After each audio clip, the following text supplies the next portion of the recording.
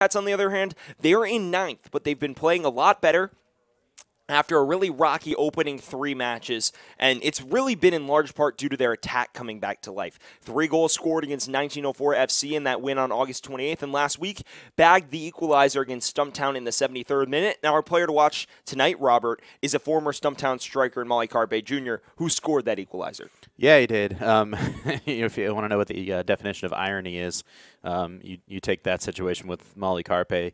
After we talk about how Stumptown is missing a player like that from this squad, and then he comes back to kind of bite him a little bit last week. There's someone they're going to have to watch out for with that back line. He's that type of holding the striker that's going to hold up play effectively that Stumptown doesn't have, and so. From a defensive perspective, they're going to have to watch out for what he's able to do, getting free for headers like he did in the game last week, and also again holding up play. Carpe has scored in back-to-back matches off the bench, and he gets his first start of the season tonight. And speaking of those 11s, Robert, those are ready for the visitors in Maryland Bobcats FC. It's Christian Calker returning to goal, his first time in net in the last 3 matches. Then Richard Forka and Jake Dengler are the center backs. Davey Mason and Samuel Kasai are the fullbacks. Yaya Fane, Andy Alvarado, Alex Cow, Jocelyn Posian, and Mohamed James Cisse are the midfielders. And rounding out the 11 is Molly Carpe Jr. Meanwhile, for Stumptown, it's the same lineup they've been rocking with the last 2 or 3 games. Gonzalez in goal. Frankie Martinez and Nicholas Amponsa are the center backs. Deshaun Nemhard and Reese Williams, the fullbacks. Giovanni Bejarano Navia, Colin Stripling, Luis Garcia Sosa, Jared Odenbeck, and Alex McGrath make up that 5 block in midfield. And up top, Travis Ward. We're just about set for kickoff here at the Stumplex. Stick with us here on the 11 Sports Network. Cool? Yep. We're ready to roll. It's a good time to be ready to roll, given we're 30 minutes before kickoff. Well, more than that, actually. Yeah, we're good. Yeah, we're chilling. We're chilling. Wait, in this pivotal reverse fixture on 11 Sports. I'm going to make sure I drop the 11 Sports really early.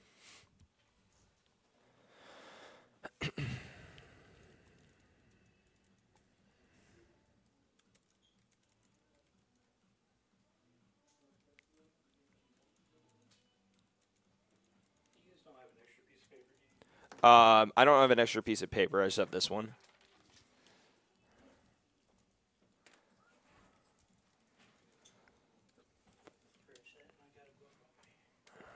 Scratch it. I'm not scratching nothing.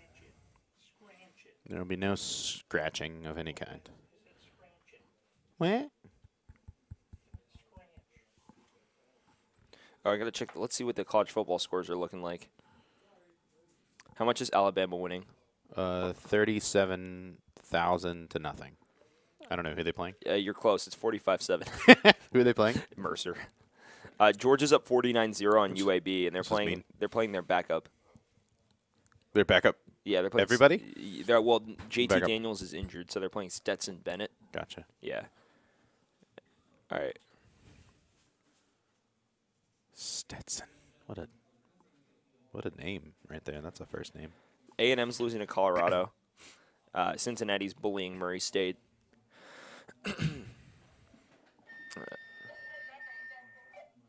Clemson's up 35-0. Penn State's up 34-6. As well they should be. Yeah. Alabama, Bryce Young has 227 yards and 3 touchdowns, and I think they've... What quarter is it? Third. Yeah. Iowa's up 4 on Iowa State at halftime. Nice. Yeah. So Oregon beat Ohio State That today? game was wild. Ohio State's defense was trash.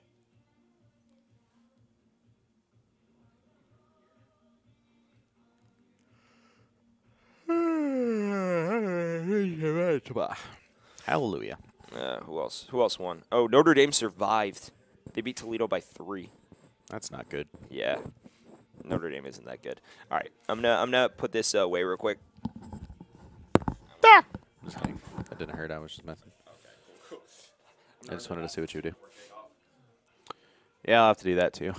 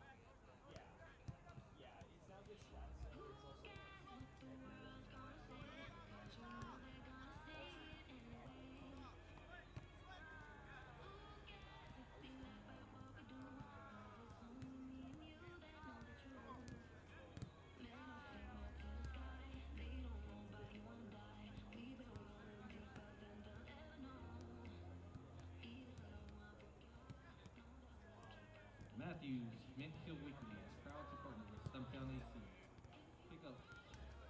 Pick one up every week to read about the latest news affecting your community. Find daily updates about Matthews, Midfield, and the surrounding area at www.charlotteweekly.com. Follow Matthews Midfield Weekly on Facebook, Twitter, and Instagram too.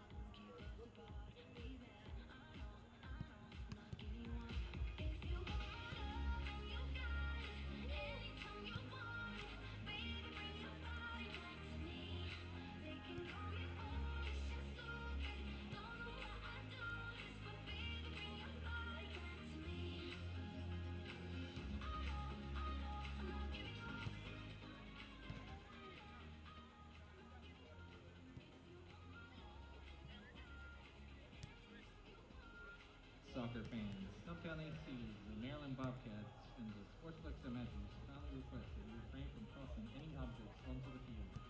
If the game ball enters your seating area, please return it to the nearest ball runner or security personnel. If seated close to the field, please be aware the balls may be struck into the ground at a high rate of speed. Please use caution.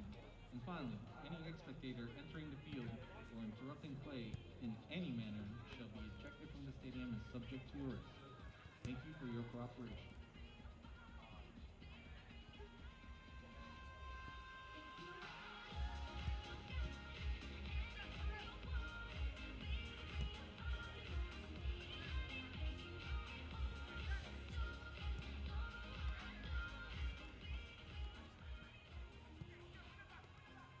Noda Brewing Company is celebrating 10 years this October and is one of the Charlotte area's winningest breweries with gold medals from the Great American Beer Festival and the World Beer Cup. Stop by their Northern Tap Room 7 days a week for a family-friendly environment and, of course, some of the best beer around. Look for the Noda Brewing Company's World Beer Cup gold medal winner, Hop, Drop, and Roll at your nearest concession stand tonight.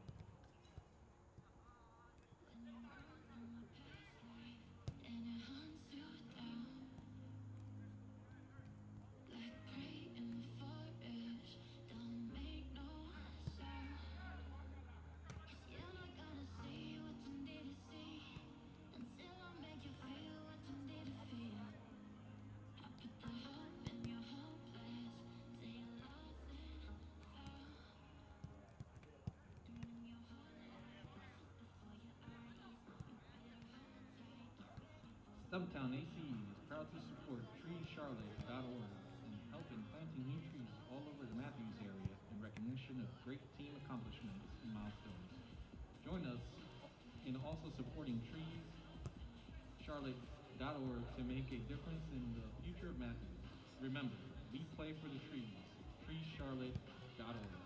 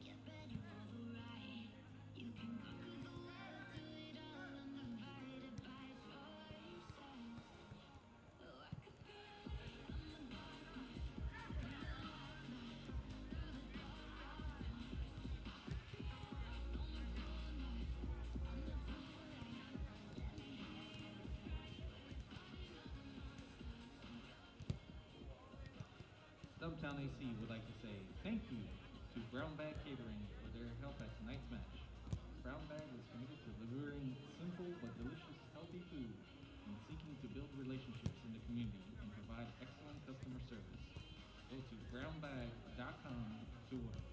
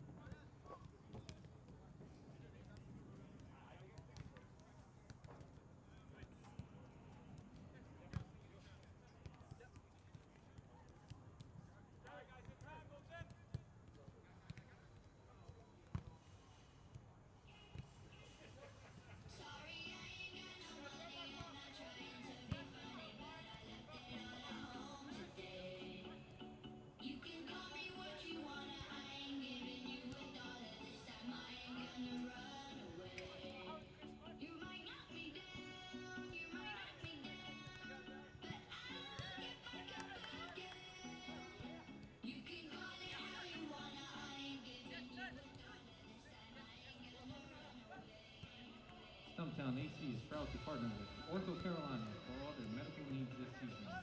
At Ortho Carolina, personalized orthopedic care begins with the click of a mouse. With online scheduling, saves time while booking by providing provider or office location, whatever makes sense for you. And with more than 40 convenient locations, there's an Ortho Carolina office nearby. At Ortho Carolina, it's my care, my way. Schedule your appointment online today at orthocarolina.com.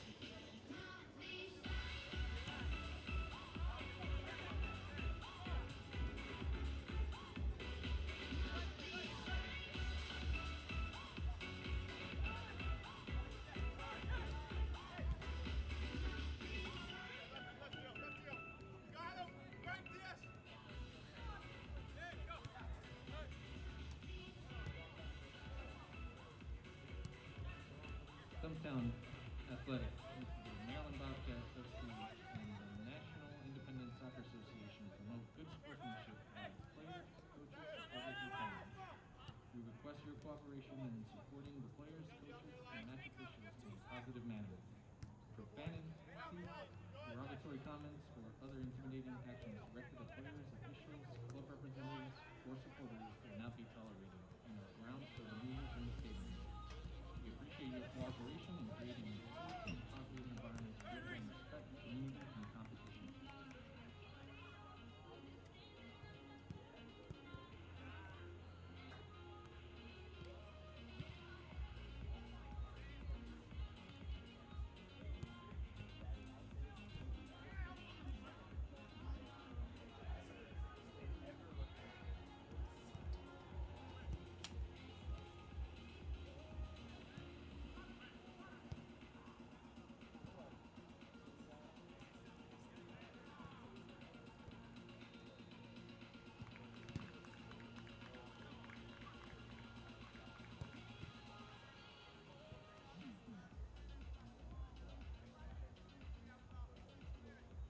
Soccer Shop is proud to be named an official partner of Stumptown AC.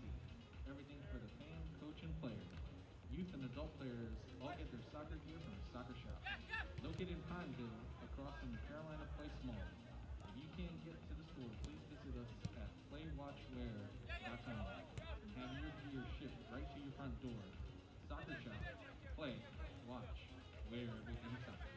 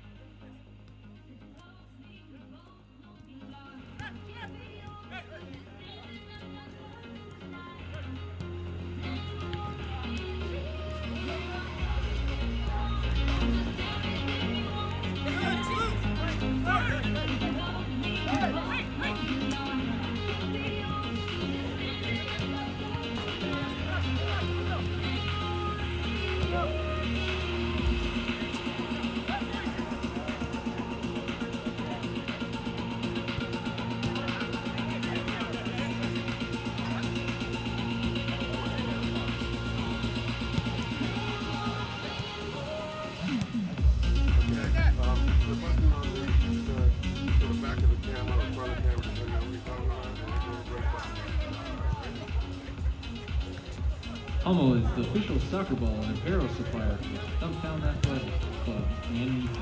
For more information, please visit hummel.us. And that's close to the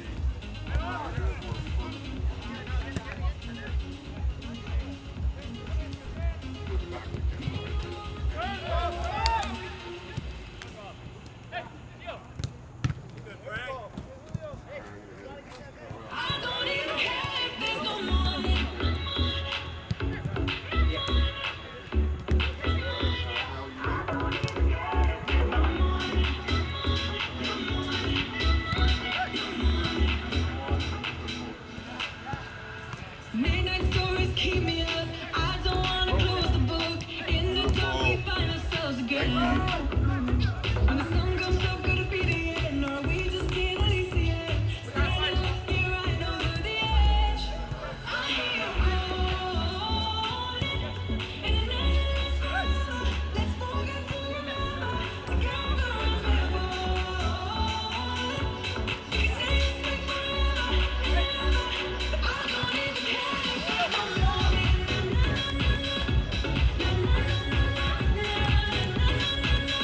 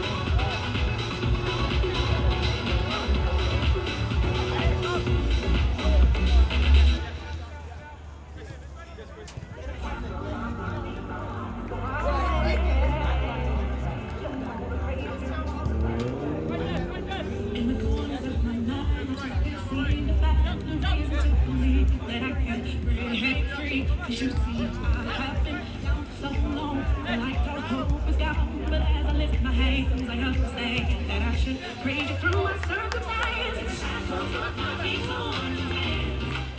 I just wanna praise you. I just wanna praise you. You brought the chains out of my hands. I'm gonna praise you. I'm gonna praise you. Take a shackles off my feet so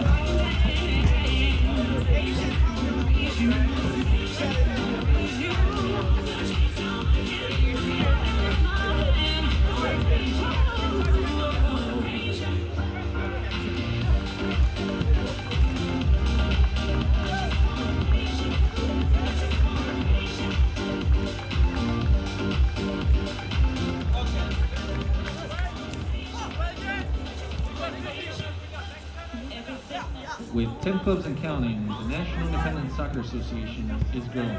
With further expansion on the horizon, we appreciate your support of the newest professional league in the United States. To follow our league and all of our independent clubs, please visit nisasoccer.com. I just wanna praise you. I just wanna praise you. You broke the chains, now I can lift my hands. And I'm gonna praise you. I'm gonna praise you.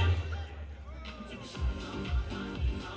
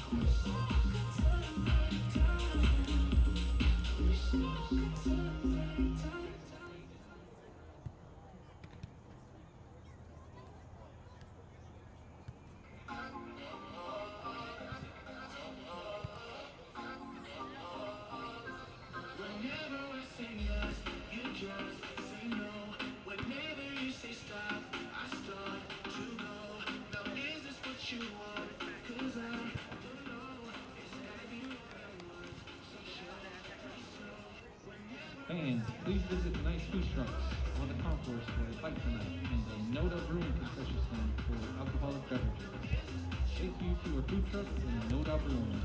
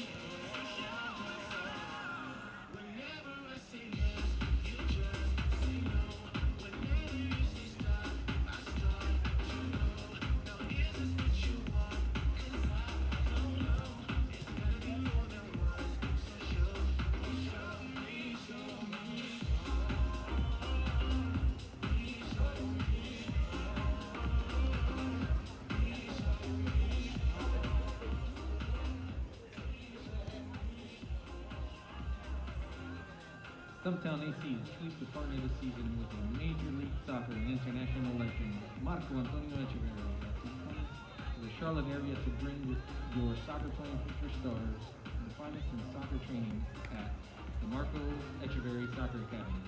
Marco will bring his experience and training methods from North and South America, along with many internationally qualified coaches, to prepare your young players for the competitive levels of soccer ahead. Register with Marco Echeverri Soccer Academy for the best training around at marcoantonioecheverri.com.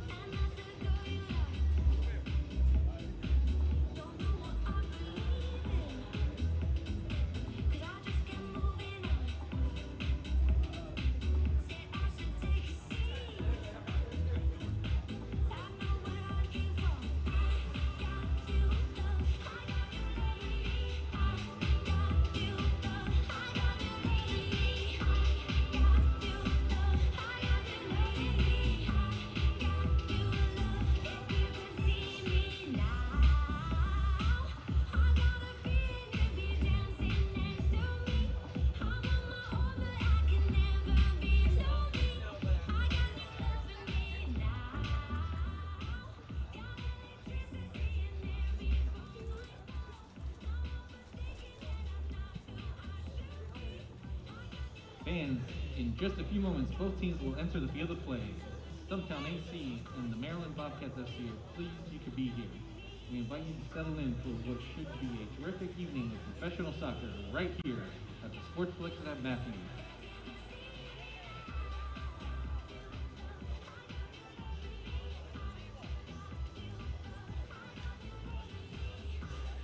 Ladies and gentlemen, here is this evening's starting lineup for the Maryland Bobcats FC.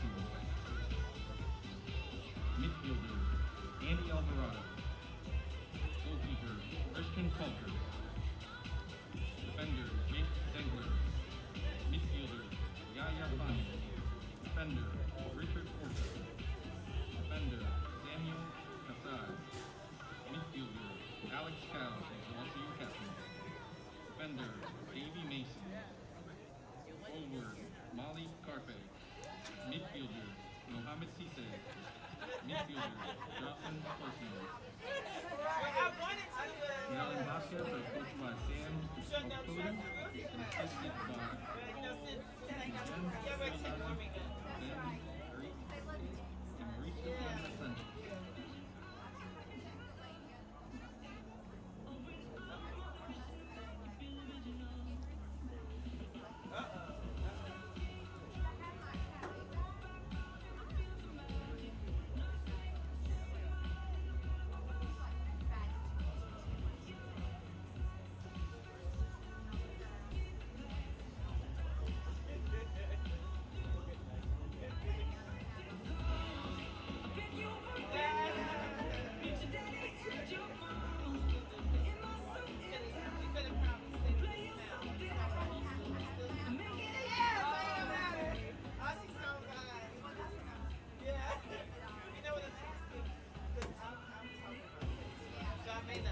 And now, ladies and gentlemen, here's this evening's starting lineup for your Stumptown AC. Defender, Giovanni Berhanu.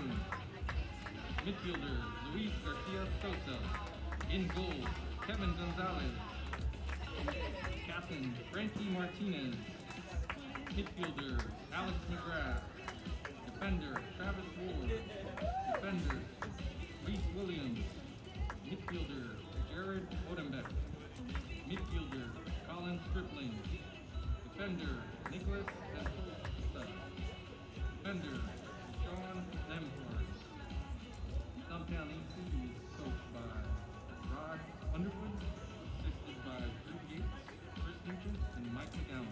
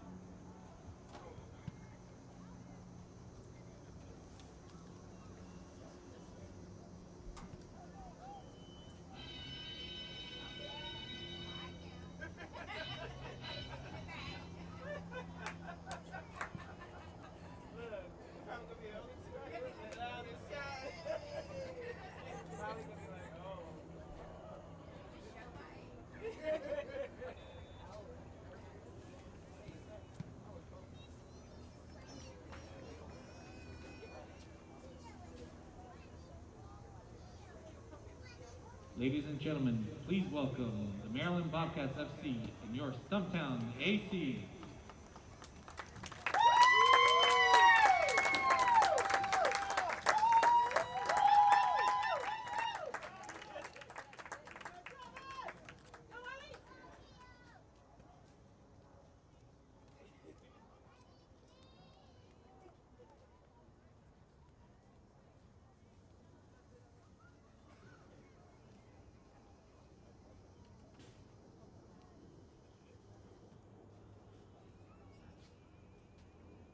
Please welcome the officials for this evening's match. The referee is William Hoffman. He is assisted on the lines by Ed Waddell and Chad Mills. The fourth official is Luis Osorio.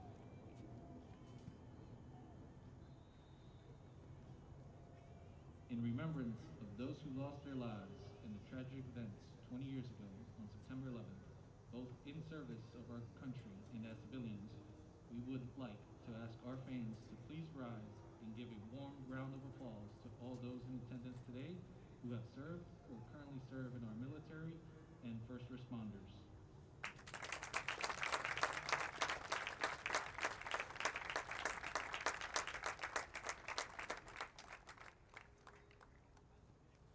Please continue standing for the player of our national anthem by Oscar Huerta.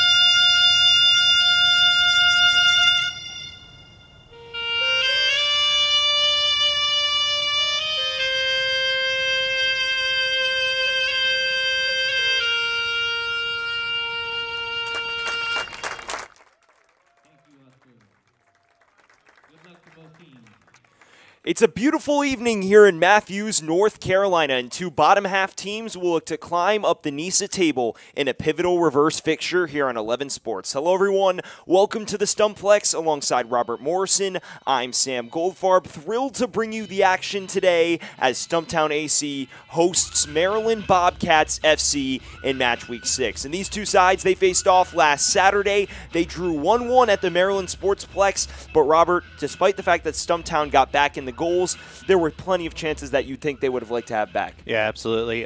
Sam, a couple of really glaring opportunities, including a breakaway one-on-one against the goalkeeper opportunity for Alex McGrath, and a well-worked late opportunity that both Travis Ward and Alex McGrath had shots and opportunities to get the ball in the back of the net. Two very, very clear chances that they just couldn't take advantage of, either from poor decision-making or poor execution or something along those lines, but those are things they're going to want to cut out tonight for sure. Stumptown has scored just 4 goals in its opening 6 matches, and they sit in 7th with 6 points. And the visiting Maryland Bobcats, they enter in 9th, but they found a period of better form after struggling in their first 3 matches. They've gotten 4 from their last 2, and a big part of that has been the revitalization of their attack. They've scored 3 goals against 1904 FC in their first win of the season a couple weeks ago, and then scored the equalizer against Stumptown last Saturday. And our player to watch, Robert, is the guy who scored the equalizer last Saturday, a former Stumptown striker in Molly Carpe Jr.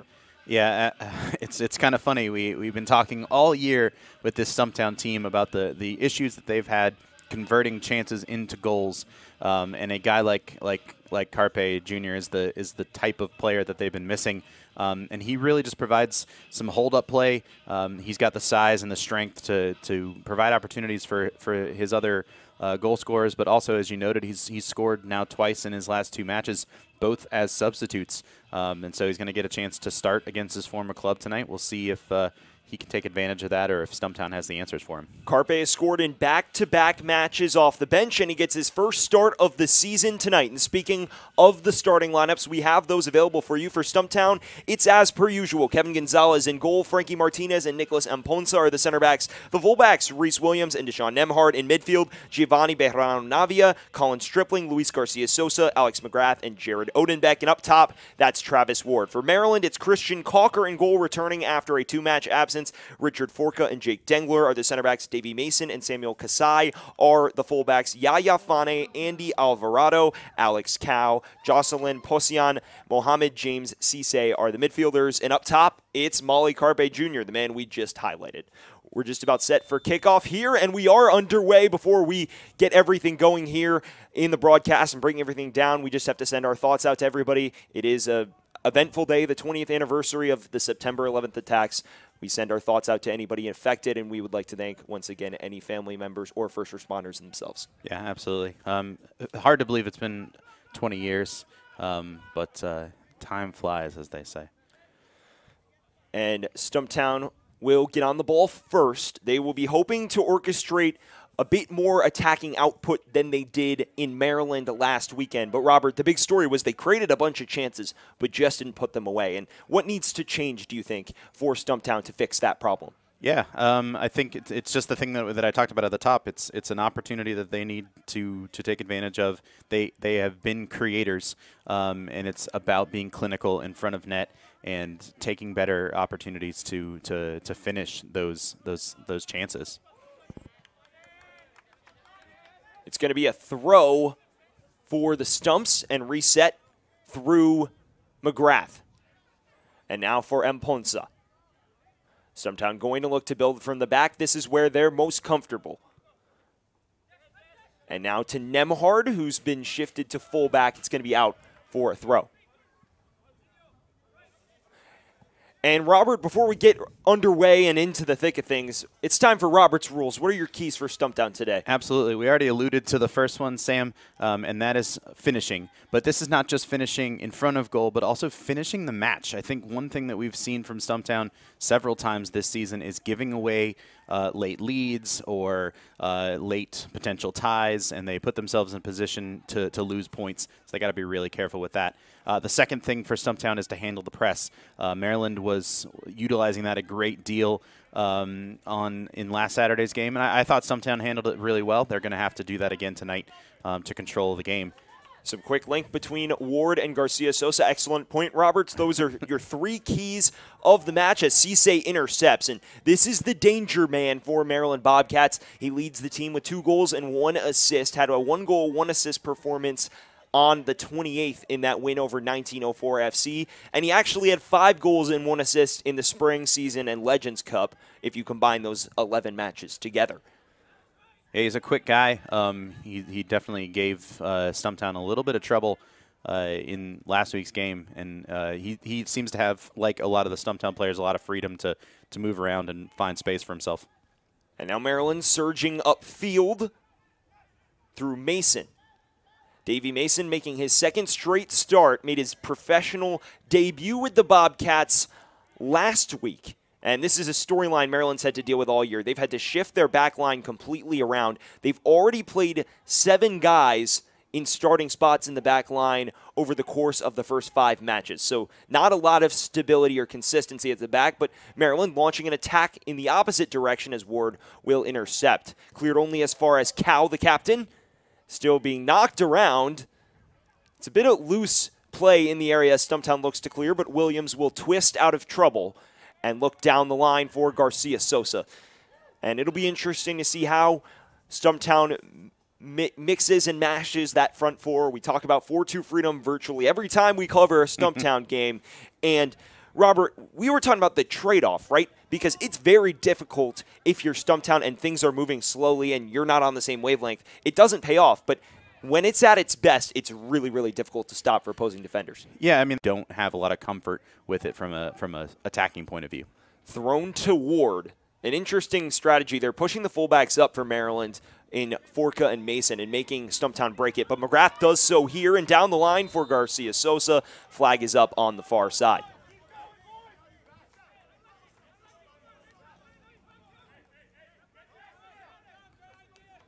Speaking of loose front lines, it's a bit surprising how much Maryland is flopping as well, or flip-flopping in terms of who's in the striker spots. It looks like it's Cisse and Carpe, but you see other guys shifting further forward and getting involved in the attack, and their fullbacks are being very aggressive so far. Yeah, I was just thinking that myself as I was trying to.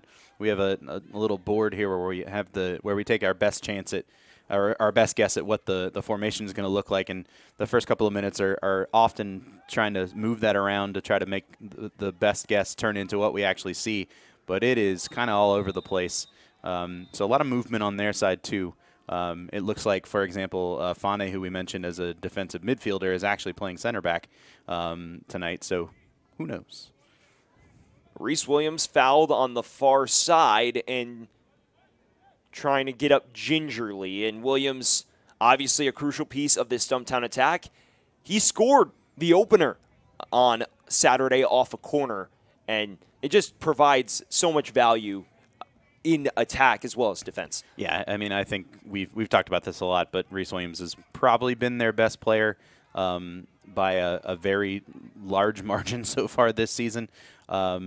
You would like to get more from players like Alex McGrath and Travis Ward for sure, but having that sort of stability from Reese Williams has been really important. Williams fouled once again, this time by Alvarado.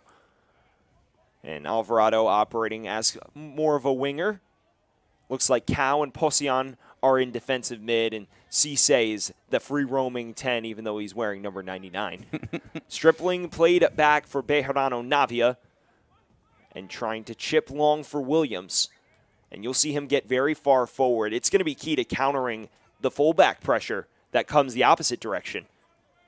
Yeah, it'll be really interesting to see. One thing that I noted from the game on Saturday is that Nemhard was actually getting forward a lot more than we've seen him. And you have to think that maybe there's a certain level of comfort that's coming with him getting more comfortable again playing that fullback position after starting as a center back this year. Bejarano Navia plays back for Amponsa. And Maryland Bobcats is a very interesting background. This club was founded in 2016, but they weren't named the Maryland Bobcats. They were named World Class Premier Elite. They were an amateur team for players to stay fit as they sought pro deals. Then eventually they won the Washington Premier League and the Maryland Major Soccer League, played in the UPSL, and lost just one match in their first season, and then in their second season went undefeated and won the national championship in the UPSL, or in the NPSL. And now switching to NISA during the COVID pandemic. They look down the line for Williams. He bundles over what looks to be Mason, and a free kick going Maryland's way. So a very interesting backstory. You don't usually see clubs, I mean, you see clubs transition from amateur to professional, but you don't usually see a club that's built as more of an organization and a loose group of former pros or aspiring pros go from that to something like this, an organized profession now in Maryland. Yeah, generally not. Obviously, with NISA being so young and with the vast majority of American soccer clubs being so young, you're bound to sort of run into things like that. But it's a really interesting story for sure.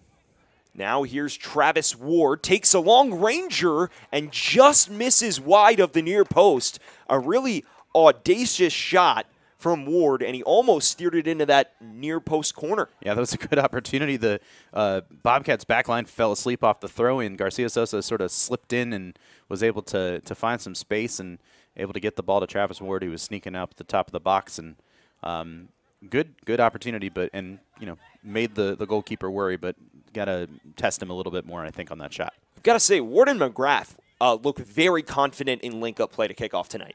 As well they should be. I mean, they had such a good spring season. It's very interesting the start that both of them got off to. It's been very slow. You know, we talked about Alex McGrath not being a major part of this team for the first couple of weeks, and Ward seem to have missed having him out there. But I think as time builds up, they seem to be getting back to where they were during last season. McGrath whipped in the corner that led to Reese Williams' goal. For some reason, he wasn't credited with the assist. I don't know what that seems unusual. What the criteria is for it, but it seemed to fit it as Williams drills it down the line for Ward, being knocked around, and it should go out for a Stumptown corner, and we have one. 10th minute, first set piece on the way here in a somewhat threatening position as Ward is slow to get up. Yeah, this is an opportunity that Stumptown have got to take advantage of. They've shown, pretty good skill off the dead ball situations, especially from corner kicks. Scored last week on one of them. We've seen them with a lot of training ground opportunities in these situations, so we'll see what they can do with it today. Here's Garcia Sosa, another training ground routine, now taken short for Ward.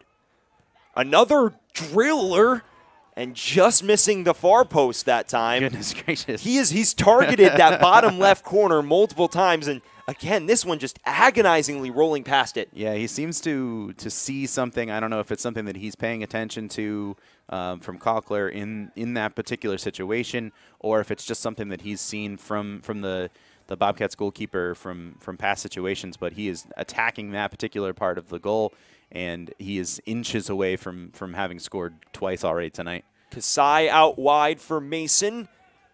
And Ponce gets ahead in the way. And Christian Cocker, the starting goalkeeper for Maryland Bobcats FC. He's a 32-year-old from Freetown, Sierra Leone, and was the regular starter, but then picked up a red card in the 63rd minute of a 3-0 defeat to Chattanooga, and was on the bench since. He's back. He played international football with Sierra Leone from 2007 through 2013, had 19 caps. And he's played all over the place. His youth club, Sierra Leone Calon FC, was his first club. Then he was on loan for 1 year in Sweden.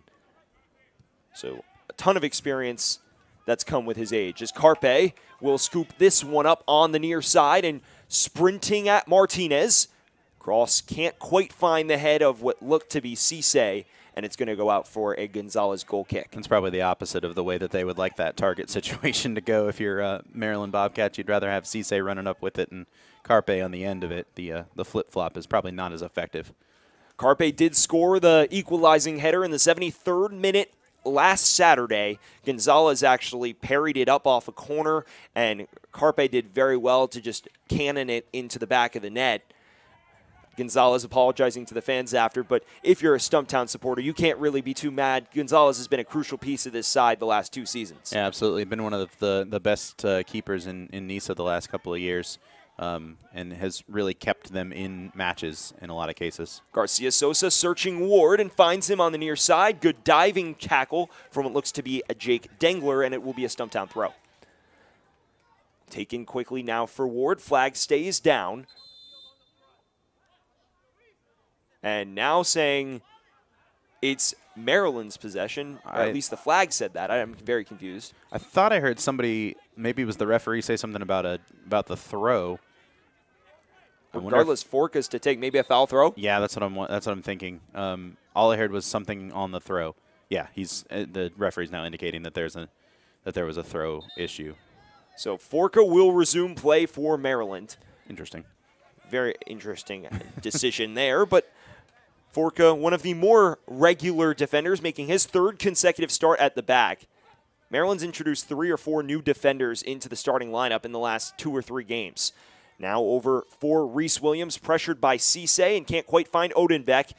And Cisse surging into space. This is what you don't want to see if you're a Stumptown fan, with the ability Cisse has shown over the last 2 seasons.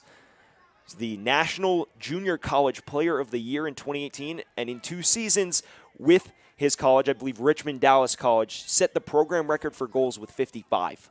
In 2 seasons? In 2 seasons. Gracious. And here is Posian. Back for Yaya Fane. Had a bit of an error that led to that big McGrath chance we talked about in the open.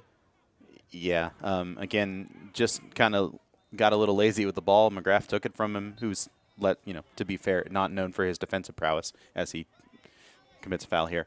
But kind of in two minds and didn't really know what to do with the ball, and the keeper came at him, and I think he just never got a shot off. It was really unfortunate. It was a good opportunity that Stumptown needed to take advantage of at that point in the game. And speaking of opportunities teams can take an advantage of, a free kick right here for Maryland Bobcats. Thank you for the segue, Robert. Touche.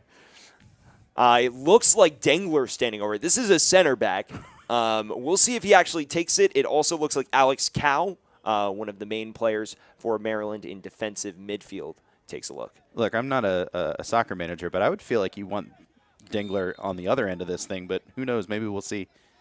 Dengler to take. It's a rocket Wow. that dips into Gonzalez's gloves. Not too shabby. Not too shabby at all. I wonder if that's a situation where Dengler taking it gives away the intent of what he's going to do.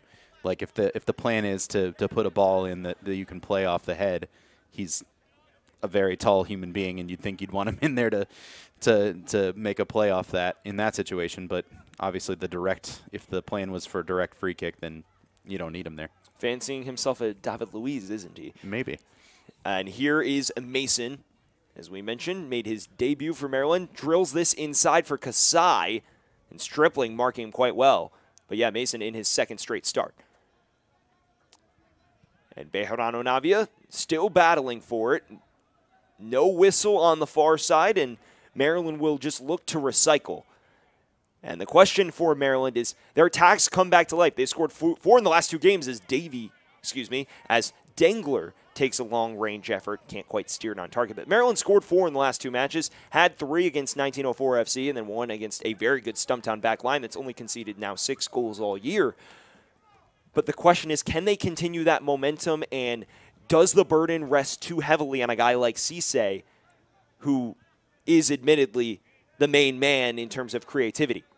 Yeah, you'd think so. And you got to wonder if Carpe's form over the last 2 games has something to do with his starting here and them wanting to take advantage of the goals that he's been scoring and to alleviate some of that pressure on Cisse so that he doesn't have to be the only person responsible for scoring goals as he has been throughout much of the year.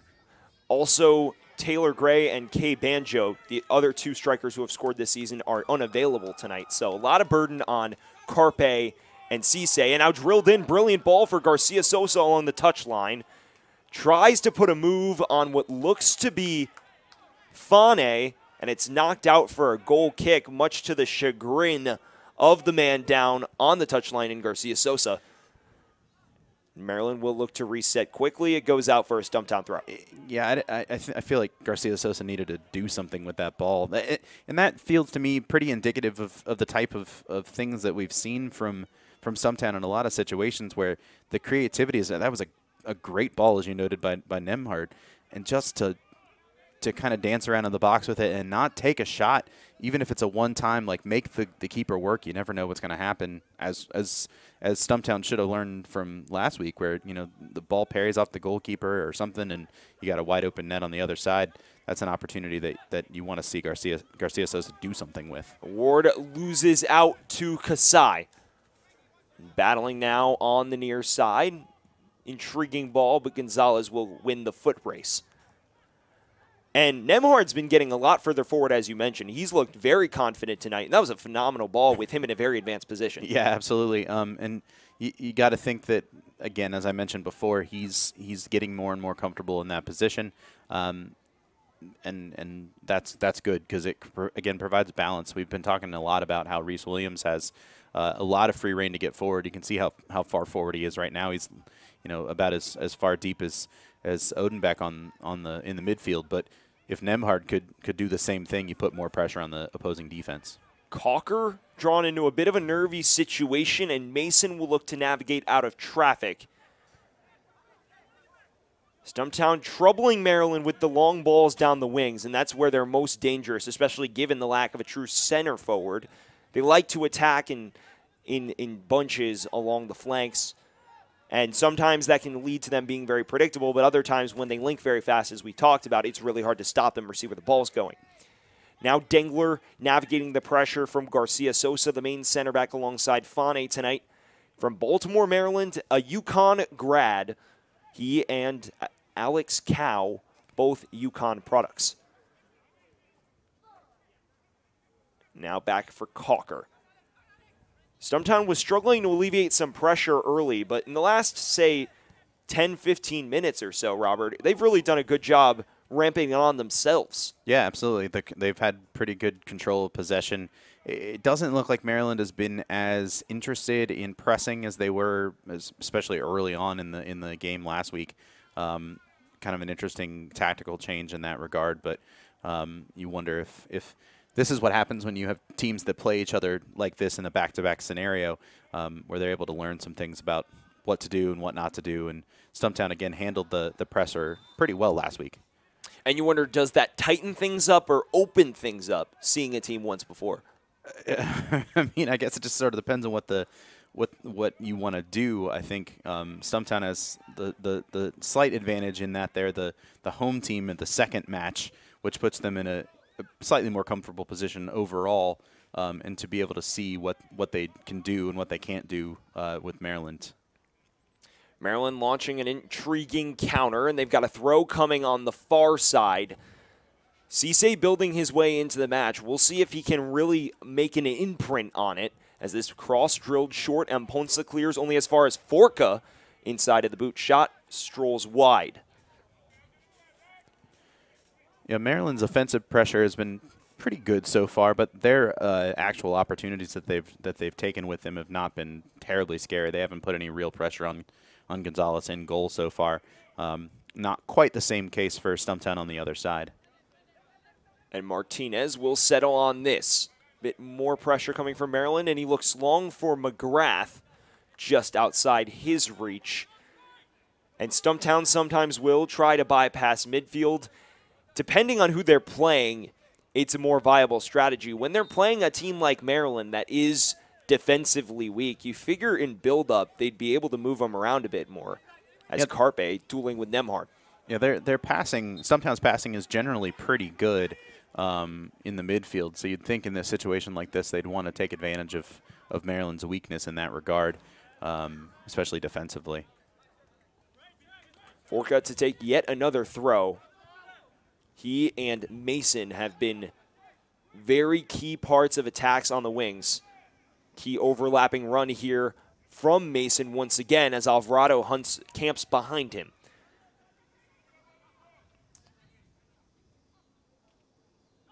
And now Alvarado cuts inside looking for Cisse, and it should be out for what seemed initially like a goal kick. Now it appears they may be motioning up to the corner flag. Or is he? No, he called a foul. foul. It back. He called it back. Interesting. So a free kick as the ball was knocked out of play.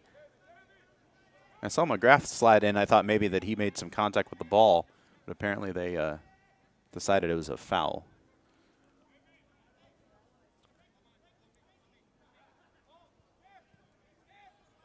Looks like Kasai is set to take this. Looking at the center of the penalty area, and Williams clears only as far as Alvarado.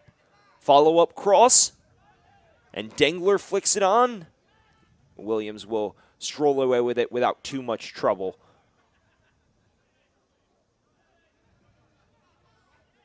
And still knocked around as Williams dangled a foot, and a free kick called against the stumps as Dengler down just outside the penalty area.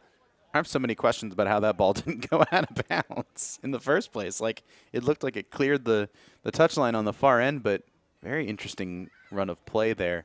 It kind of looked to me like Williams and Dengler kind of got their legs caught up. I don't know about that, but nonetheless, another opportunity for Maryland Bobcats.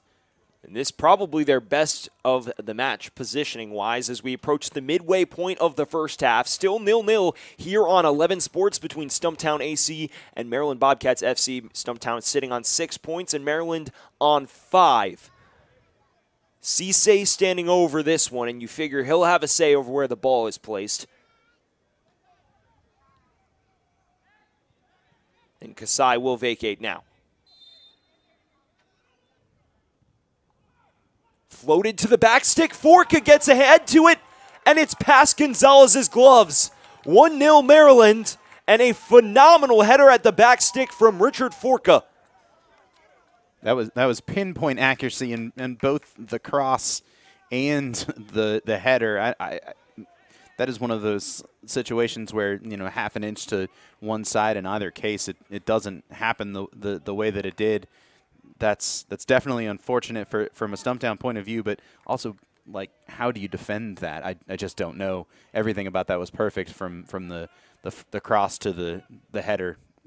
Just a great goal from Maryland Bobcats. A phenomenal overload by Maryland, and the beneficiary, Richard Forka, off of the perfect cross from Mohammed James Cisse. Cisse's second assist of the year. Forka's first professional goal with the Bobcats.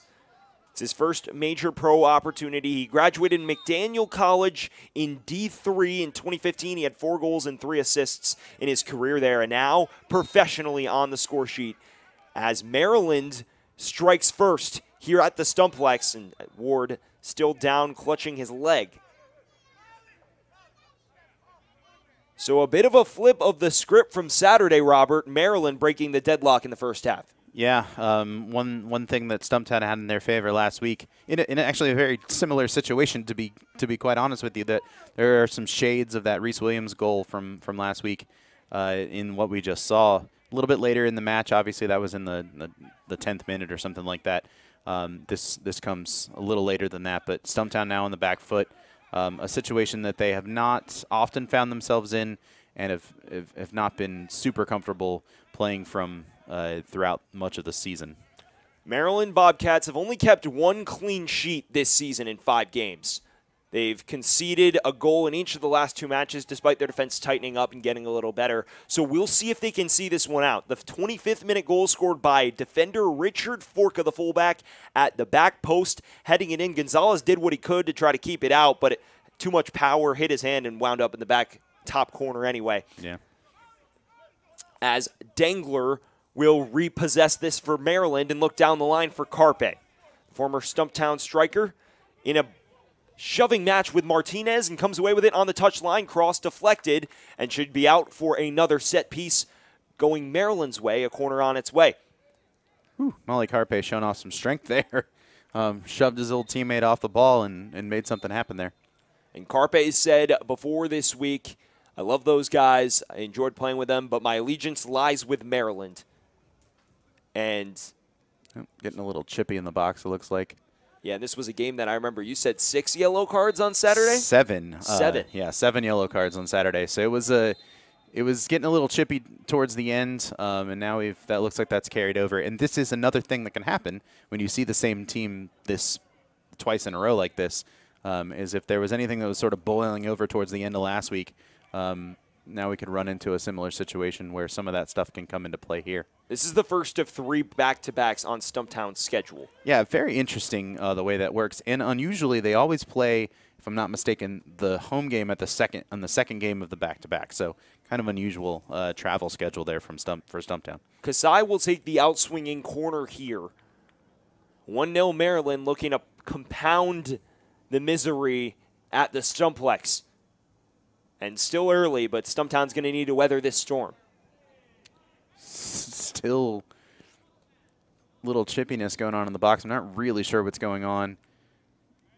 The referee sort of uncharacteristically staying out of it, which is unusual. Usually they're kind of like right in the middle of the scrum. He's talking to Reese Williams. And there is a yellow delivered to both Carpe and Williams. So something must have been said, maybe too much shoving for the officials' liking in the penalty area. But both Stumptown's right back and the striker for Maryland go in the book. 2 former teammates going at it.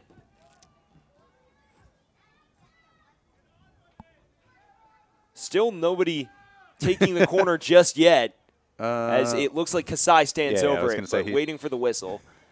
And now to take the outswinger. Another back post delivery. Dangler getting ahead to it. And it's going to float over the bar for a goal kick. See, that's what I was talking about earlier with the tall guy in the box on those situations. He's the tallest person on the pitch by a good head, it looks like. So makes sense for him to be in that situation for sure. Dangler only listed at 6'2", 180. The 22-year-old from Baltimore, Maryland, a UConn product, actually was signed to Loudoun United in the USL Championship before COVID hit in 2020. There's a player down for Stumptown on the far side. So 1-0 Maryland, courtesy of Richard Forca's opener off of a pinpoint free kick from the touchline from Cisse. It was a back post header that cannoned past Gonzalez's outstretched glove and ricocheted into the top corner. And that is the difference thus far. And we'll see if Maryland can see this one out. Obviously, we talk about their defensive struggles. They've allowed 8 goals on the year already. But the defense has tightened up of late. So Mponsa back to his feet. So is Martinez. And we look like we're just about set to resume play as they're going to take a look at Mponsa, who is down for a bit. 30th minute, Robert, what are some adjustments you need to make if you're Stumptown? Because it looked like they were building their way into the match. It looked like they had the bit of the upper hand, and then they get caught out on that free kick. And since it's been a bit of a struggle. Yeah, this is where the sort of mental fortitude of the game comes in. They had the upper hand, as you noted. We're getting a lot of attacking opportunities early in the match, but the goal seems to have taken a little bit of life out of them. So they've got to keep their heads up. I know that seems really cliche, but this is being able to survive these next 10 or 15 minutes is going to be as much about what they can do mentally as the physical element of it. Cisse had a turn and shot, but that doesn't quite trouble Gonzalez. And Stumptown has rescued points from losing positions before. Last year against Cal United, went down 1-0 and nicked a draw. And this year even, they played Cal United, went down early, and they flipped it by the 35th minute. Now, granted, they went down in like the third. Yeah. But Garcia Sosa had a brilliant goal in the 19th, and Stripling flipped it around 16 minutes later, and Stumptown saw that one out. So they're a resilient bunch. The question is, can they produce enough attacking-wise and maintain the confidence in possession to rescue some points? That's the question we've had all year about this team, is can they turn creativity into goals? And it's a very tight NISA table. Stumptown, to add to the crucialness of this game, they've played one more game than most of the league. With the exception of the Force, Cal United, and Michigan Stars. They find Ward on the near side, and the flag is up by the referee's assistant. The QC Royals and all the Stumptown fan base to our left, not too thrilled about that one. Nope.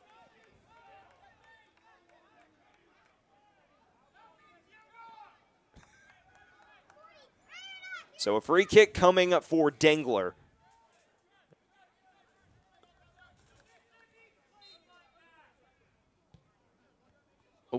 Drilled off Garcia Sosa's head, and Fane will settle on it.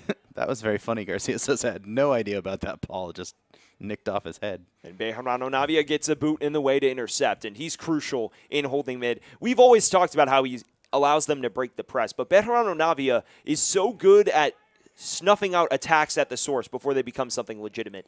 Yeah, absolutely, and it does a great job of stepping in front of the back four, and he is one of the pieces that allows Reese Williams to get forward as much as he does, because you can trust that Bejarano Navia is going to be there to help the defense if any issues come up, if Reese Williams gets caught too far forward or anything along those lines. Williams linking with Odenbeck, and now Garcia Sosa, who's slowly finding his role expand in this one. And McGrath coming deep to claim. Just roaming free, but hasn't quite had the space he's wanted up front. Now looking for Nemhard. A good touch and a flick on for Ward. Forca will play this one back to Calker. 33rd minute here at the Sportsplex at Matthews in Matthews, North Carolina. You're watching the 11 Sports Network alongside Robert Morrison, Sam Goldfarb here. Stumptown AC trailing the visiting Maryland Bobcats 1-0. Courtesy of Richard Forca's 25th minute opener off of a free kick from the touchline. Just bashed one in with his head at the far post. Looking for Possein.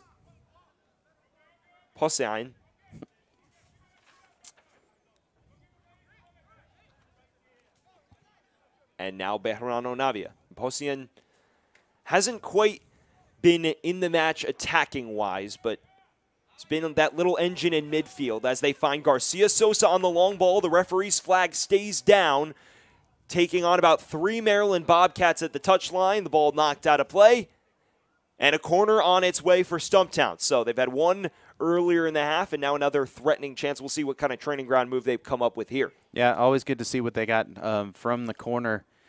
again, from Garcia Sosa, you want to see him be a little quicker in the decision making. He just didn't seem to know exactly what he wanted to do with that ball. Now, this worked out for him a little bit better, but in those circumstances, you got to wonder if he can do something a little bit more with that. McGrath on the delivery, the in-swinger to the back stick. Odenbeck getting ahead to it. Travis Ward.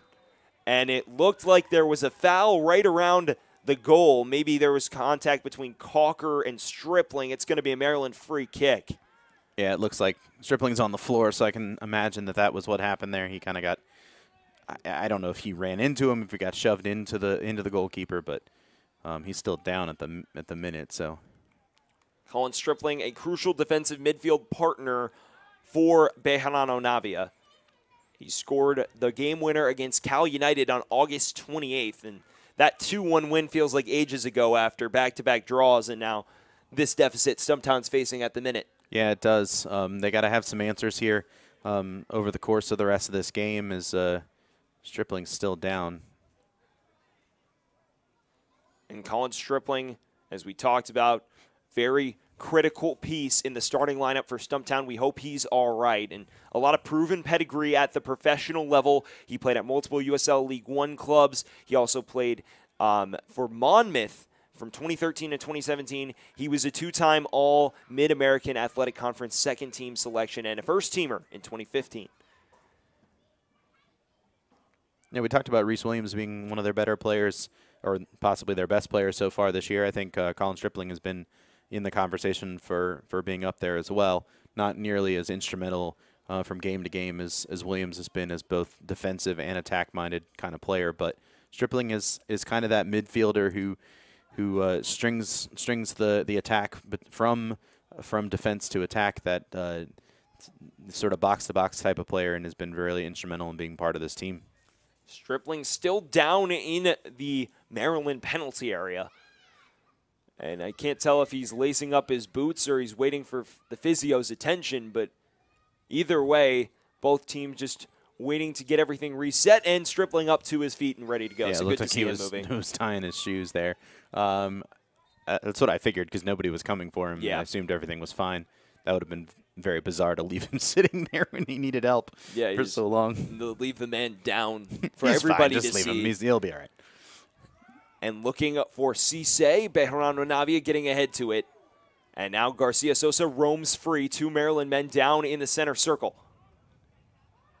And Odenbeck had a brilliant bit of link-up that led to Stumptown's equalizer against Cal United a couple weeks ago. And ran through the back of Garcia Sosa is Posian. And now the referee will come and tend to the man down in the center circle. So a free kick should be coming for Stumptown, but calling for the physios now. That looks like... Cannot tell. Yeah, we couldn't tell if that was a cow, possibly.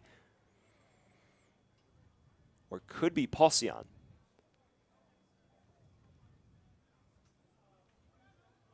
So another break in the action here. Another man down, this time for Maryland. And we hope he manages to get up and get everything going. This looks like actually Yaya Fane. Mm-hmm. So the center back a bit shaken up and will be ushered off the pitch by the physios. And you mentioned the last time these two teams met, it got chippy, and tonight it seems to be boiling over once again. A little bit. That was an interesting response as Garcia Sosa tried to take that free kick quickly, and I think it was Mason who sort of jumped in and spiked the ball away with his foot. I don't think there was necessarily any negative intention there. He just saw his teammate down and was trying to maybe get Garcia Sosa's attention.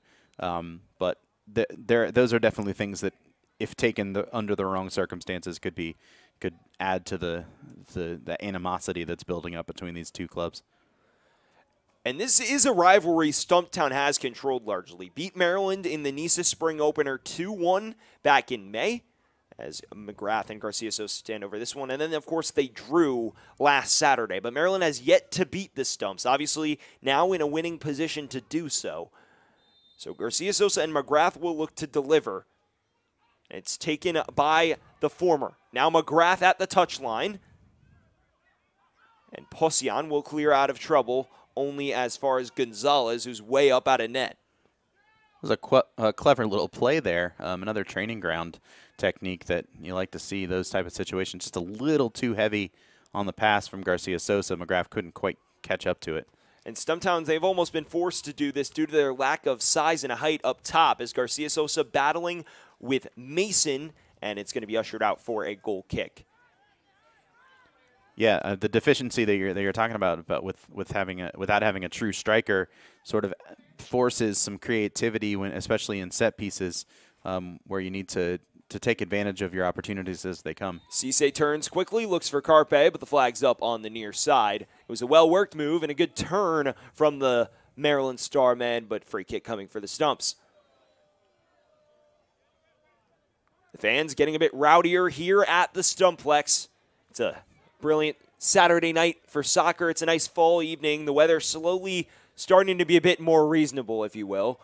And it's good to see everybody out and enjoying the game with their friends and family tonight. Now Bejarano Navia. Navigating past Kasai, who's in a more advanced role tonight. And Martinez strolling forward. And Nemhard, how far forward he is tonight. This has been very unusual for him. Again, you got to wonder if this is a game plan thing or just as he's gotten more in tune with the fullback role that he's starting to feel more comfortable moving forward. But that's about as far forward as I've seen him tonight for sure. You saw Maryland when they pressed. They deployed their fullbacks very far forward. Stumptown, they've always done that with Reese Williams, but they haven't been able to do it as much with Nemhard until the last couple games. So what dimension does that add to Stumptown's attack? Well, again, it provides balance. It's not so much just down the one side where Reese Williams is, and that forces the opposing defense to have to pay attention to both sides of the pitch, and it's not so much, okay, well, let's just pay attention to the right side and see how it goes. You have to pay attention to both sides. Williams delivers it to Ward in space. Good recovery by Mason. We'll see what Stumptown Star can conjure here. Cross deflected, and it's going to go out for a Stumptown corner here about a few minutes before the break. So big opportunity for the Stumps. Travis Ward has had some bright moments, and he's just waiting for that breakthrough in the final third. Potentially another opportunity for a training ground move, which it seems like we constantly have these from Stumptown.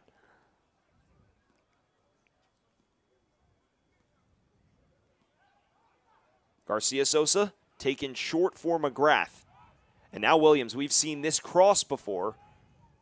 Instead, a dinked flick. Still knocked around and cleared by Dengler. Don't know if that one came off exactly how they planned it. Yeah, you got to wonder how many of those passes are like a part of the plan and how many of them just sort of come up as needed. Bejarano Navia under pressure from Kasai and back to Gonzalez. 42nd minute here at the Stumplex on 11 Sports Network. Sam Goldfarb, Robert Morrison. It's 1-0 Maryland. Richard Forca scoring the opener for the visitors in the 25th minute. A header off of a cross from Cisse on a free kick. It's pinpoint accurate and finished off well. As we mentioned, not much Gonzalez could do. It seems like a theme with a lot of the goals Stumptown have conceded this year. Kevin Gonzalez has been in decent spots for it, but just due to the fact that the shot is so well taken, it's almost impossible to keep out. Right, and it says a lot about his positioning, but also sort of defensively, the positioning from Stumptown. They do a pretty good job of putting themselves in position to defend sort of your most of your normal shot opportunities, and it takes something close to a world-class level strike to get goals in. Looking down the line for Carpe and corralled. And Carpe, a big hold-up piece for Maryland, something Stumptown's been missing. Now Stripling on the interception. Stripling known for his awareness and first touch, but he should be known for his header off laser crosses as well if you watch the Cal United game. Now looking for Garcia Sosa down the near side. Ward and LGS linking well. Now McGrath trying to switch the play, and Williams collects on the overlap. Good recovery by Maryland. For a moment there, they were stretched. Deflected pass. It's corralled by Calker, and he will slowly wait to launch this one free. I'd be expecting a fair amount of injury time here at the end of the first half. We had a couple of pretty lengthy breaks due to injuries to a player on each team, so it'll be curious to see what that number will look like here in a moment. Nemhard cuts off the long ball for Forka and can't quite find Ward on the near side. Nightfall slowly hitting here in Matthews, and Stumptown with about a full half a play and change to alter the trajectory of this match, as Cisse will play a dummy and Williams will collect. And Robert, since the goal, you were right to identify Stumptown. I mean, they're beginning to build their confidence up again, but it looked like for a long period, a lot of things were fizzing out as they tried to build up. So what needs to change for the Stumps at halftime? What are you saying to them if you're Rod Underwood? Well, I mean, that goal sort of came out of nowhere. You know, it was very much against the run of play. It wasn't as if Maryland was creating a lot of great opportunities, and then they had the free kick near the edge of the box, and they took advantage of it. So I think you have to remind your team that what happened there is not necessarily indicative of how well they've played, but these things happen. Goals get scored. 3 minutes will be added on by the fourth official. That long ball for Odenbeck intercepted by Mason. The match has slowed a bit, and that doesn't benefit Stumptown. They like fast-moving play that can stretch you, and at times this season it's been harder to come by, as it looks like Williams has won a free kick on the far side, or bare minimum a throw. Free kick, looks like. But yeah, I mean, just to kind of continue that thought about what it's a lot of the same things that we've been talking about. They're getting they just need to get back to the creating of chances and then when those chances come to really take them and put them in the back of the net and even this game up. I think by and large the game has been pretty even. Posian on the interception, dragged down by Bejarano Navia, and that's going to produce a yellow. Professional foul there, Robert. That was sort of an unusual looking circumstance because Bejarano Navia was trying to sort of pull him back, and he didn't really go down. And then Bejarano Navia kind of got past him, took the ball, and then his legs kind of went down from Posian, and he sort of took him out. It was sort of a bizarre looking play. So a free kick for Maryland here into added time. 3 minutes tacked on to this one here in the first half.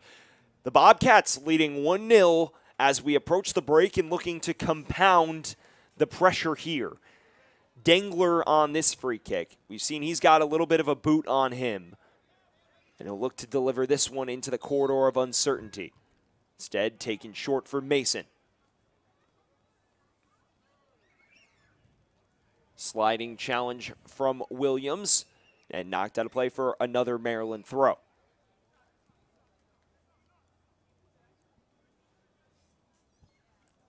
Maryland last season got off to a rocky start, wound up finishing 5th in the spring table, right around mid-table, and it was an impressive accomplishment given the early season struggles. This year, a similar script. They dropped 2 of their first 3, and their only point was a scoreless draw. And since 4 points in their last 2 matches, and leading here at a tough place to win in the Stumplex. Now Fane. Searching for Forka, the goal scorer. And he does well to keep it in play. And then he didn't. And then out for a goal kick. He did well until he did not do well. That's my analysis of that particular moment. And Stumptown will look to hit before the break. Now Odenbeck. For Bejarano Navia. And Williams.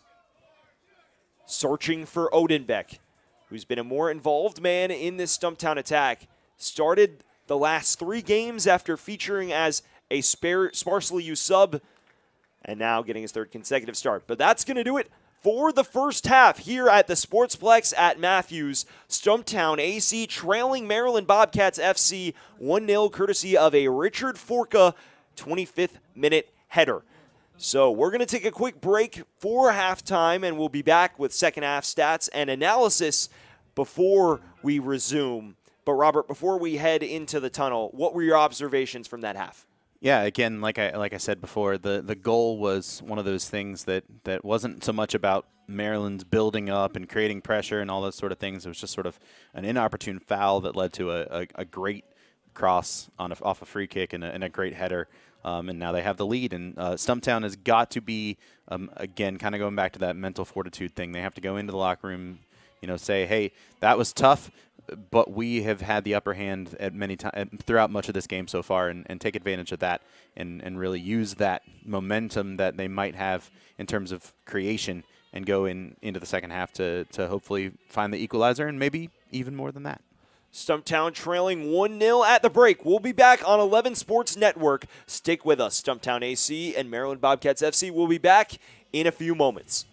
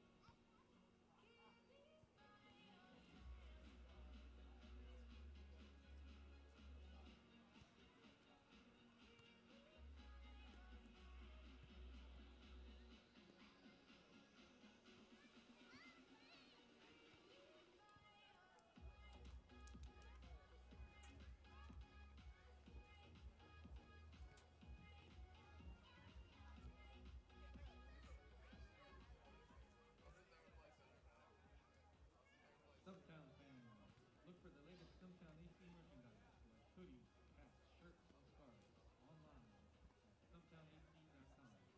Everything you need to support the guys this season and beyond. Look forward to more items to be sold at future home games too. Go to StumptownAC.com to order your gear today.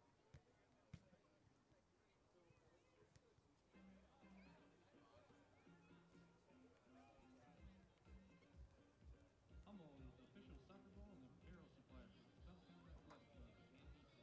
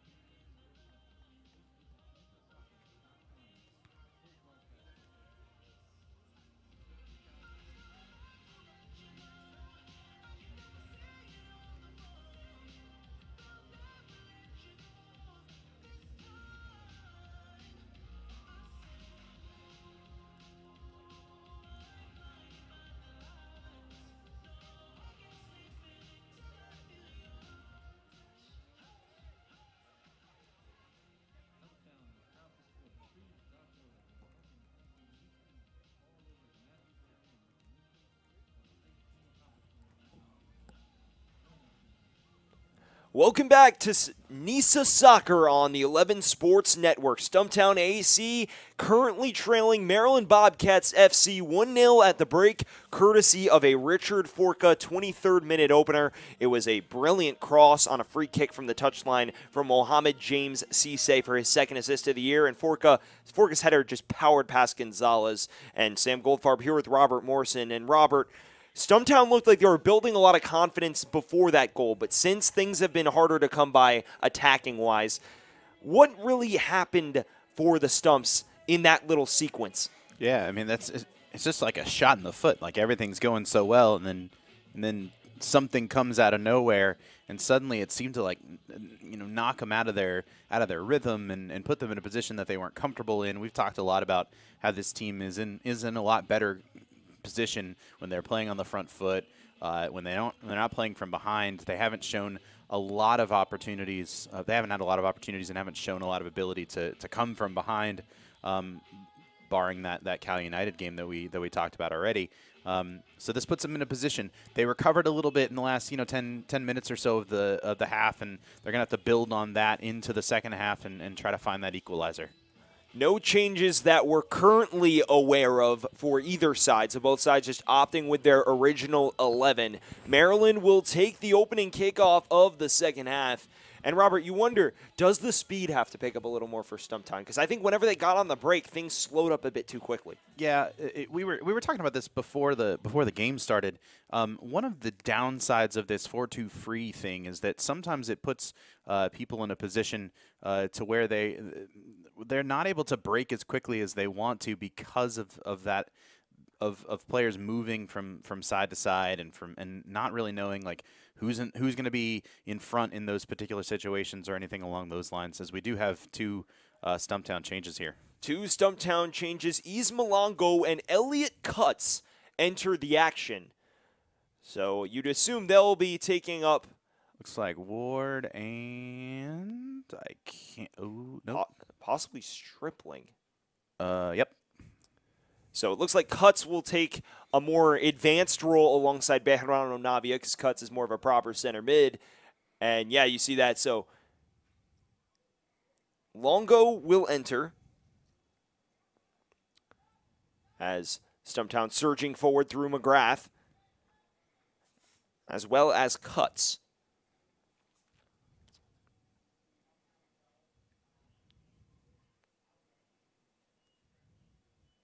So we'll see how they line up. It looks like Cutts is in a quite advanced spot at the moment, and they've thrown at Longo into more attacking mid. So we haven't seen Elliot Cutts deployed much. He played in the earlier stages of the spring 2021 campaign, and then he kind of didn't get as many reps towards the end of this year, and I don't believe he's made an appearance this season. So this is his first real crack at things here in the second 45 with Stumptown trailing. And a dramatic set of changes by Coach Rod Underwood. You don't usually see him alter things this early. For sure.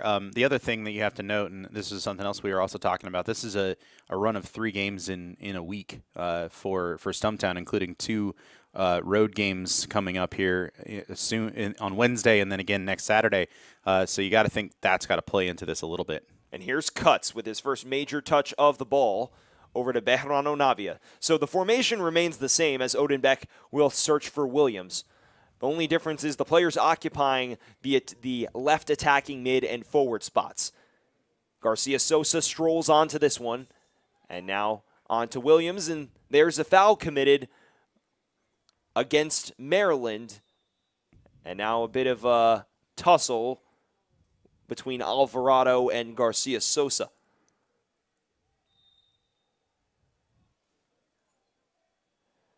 So I don't think the tempers rested at halftime. Clearly not.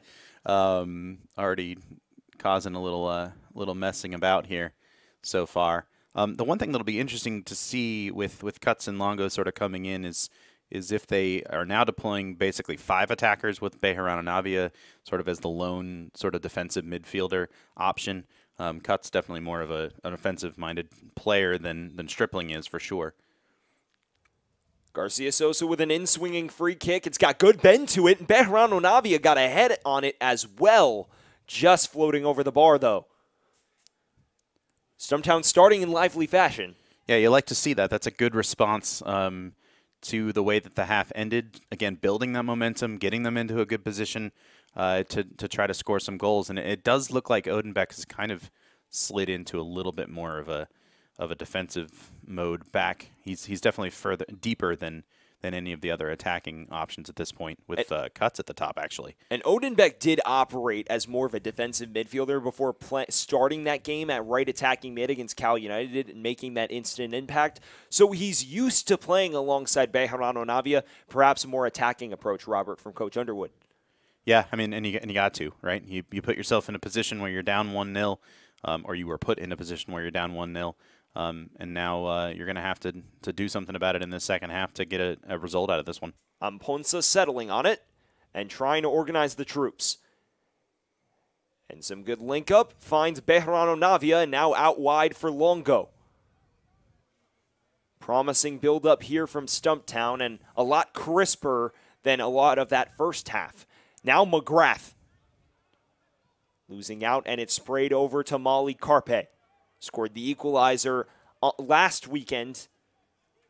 And now trying to attack Martinez once again and surging by him.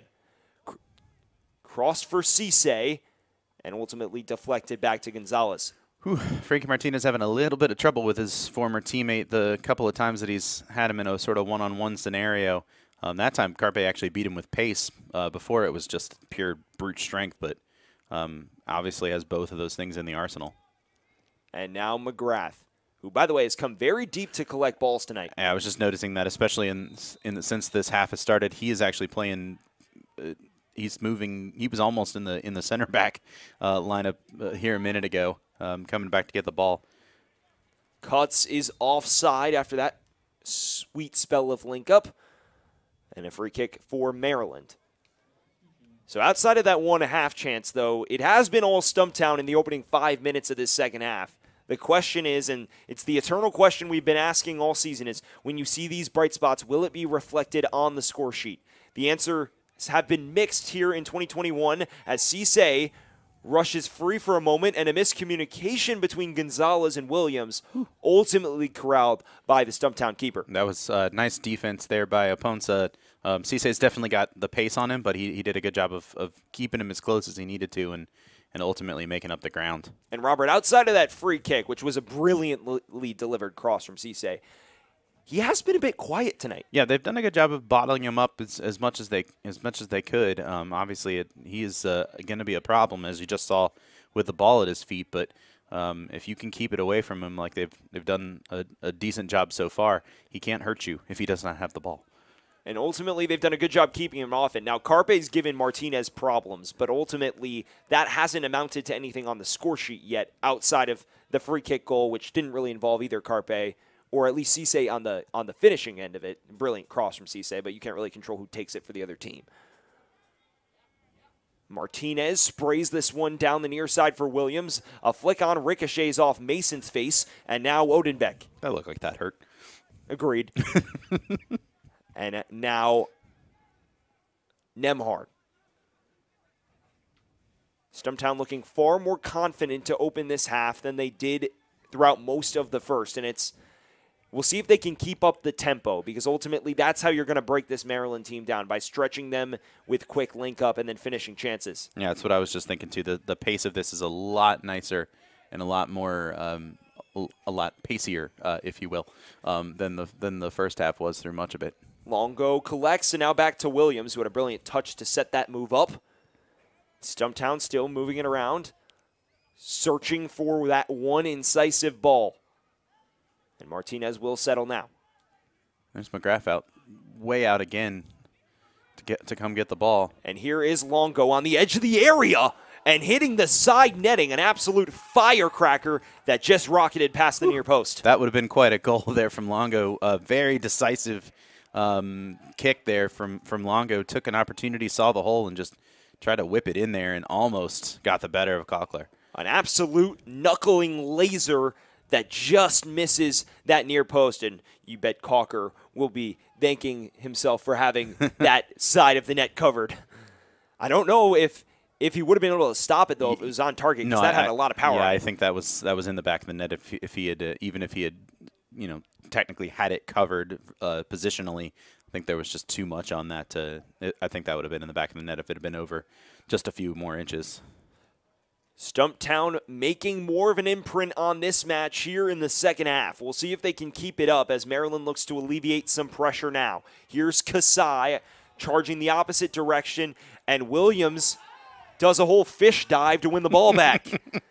That was unusual, but it worked. And now Garcia Sosa. Madness popping off here at the Stumplex. I don't think I've ever seen anything like that before, Sam. I don't know if I have either.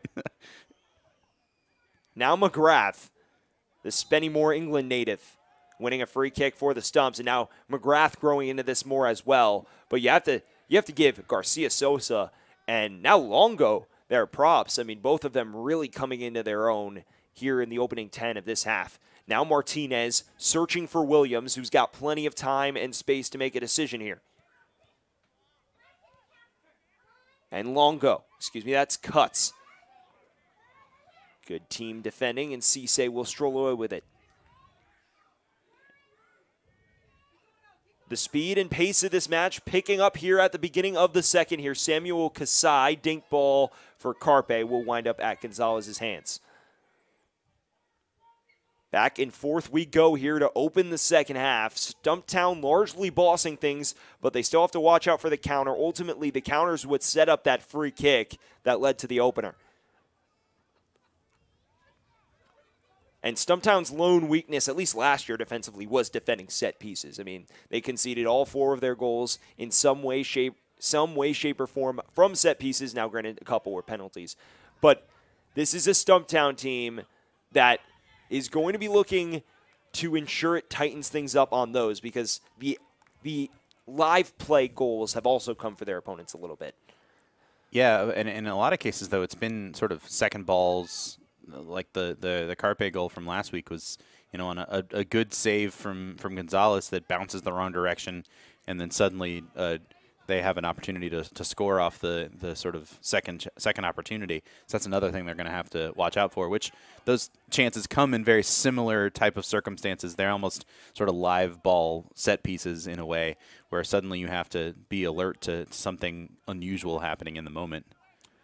Garcia Sosa putting the work on Alvarado. He's drawing multiple defenders whenever he touches it now. Trying to find Bejarano Navia. A good interception by Kasai. And now Longo for Stumptown. To Reese Williams. Ooh. Brilliant roulette from Bejarano Navia. And now Garcia Sosa on the near side. Flicked on for Williams. Low cross and corralled by Calker. But more promise shown by the home side. That was excellent build-up play. Bejarano Navia with the pirouette there off the ball to get it going. Reese Williams just a little bit too close to the goalkeeper with his cross there. And now looking to counter the other way. A phenomenal long throw for Cisse. Surging towards Amponsa and gets by him. Sliding challenge, ricochets into Gonzalez's gloves. And ultimately, I'd say good challenge. No real risk of any reprimand from the ref. Absolutely. Amposa realizing that Cisse is probably got the pace for him, but he does a good job of using his size to make up for ground there. And now Williams. Game far more open here in the first 15 of the second than it really ever was in the first. And stay with us, folks, on 11 Sports Network. This could pop off. We already have the animosity, the physicality. Now it's time for this match to get super lively on both ends of the field, and you're starting to see that here. Yeah, still a lot of control for Stumptown, but they're doing it in a lot of a different way than they did in the first half. The first half was much slower, more controlled in that regard. And now part of it is just what they need to do because of the circumstance of the game, but the speed of this has been something else so far. Bejarano Navia searching for cuts. Calker will clear only as far as Bejarano Navia and recycled by McGrath.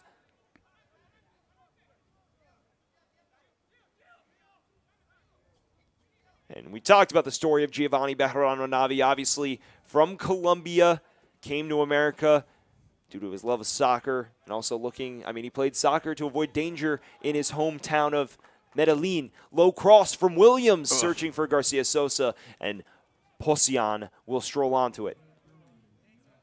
But Bejarano Navia, he played to escape the dangers around him in Medellin, Colombia, and he's thrilled to be with Stumptown. He's grateful for the pro opportunity, and he plays like it every time. He always gives his full effort, and you know, he always puts together very solid performances for Stumptown in defensive midfield.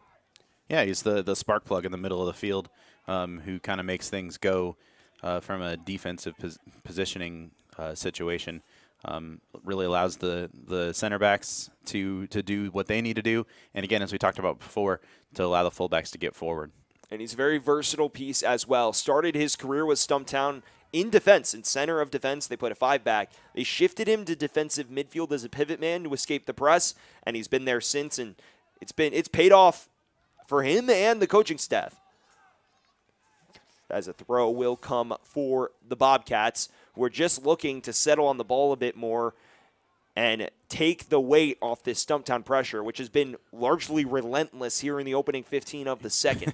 Yeah, if you're from a Maryland point of view, this is not the way that you wanted this second half to start. At the same time, you kind of had to expect this is the way it was going to go. When you are up on a team 1-0 going into halftime, you have to expect that the pressure is coming, as this is a foul, it looks like, going in Stumptown's direction. Longo winning a free kick against Alvarado and taken very quickly. Switching the play for Williams, who's taken up a lot of space on that right-hand side in attack. And now Odenbeck. The Stumps just looking for an opening for that final ball. Cross cleared only as far as the Wake Forest man in Odenbeck. A product of Wake Forest for 3 years. And it's going to be out of play for a Maryland throw. And Jared Odenbeck shifting back to his more natural defensive midfield role that we've talked about. He was a regular lineup fixture at Wake for 3 seasons. He transferred there after 1 year at Georgetown. And now looking to make an impact for Stumptown AC. Already has an assist to his name this fall. Cuts winning a free kick on the near side.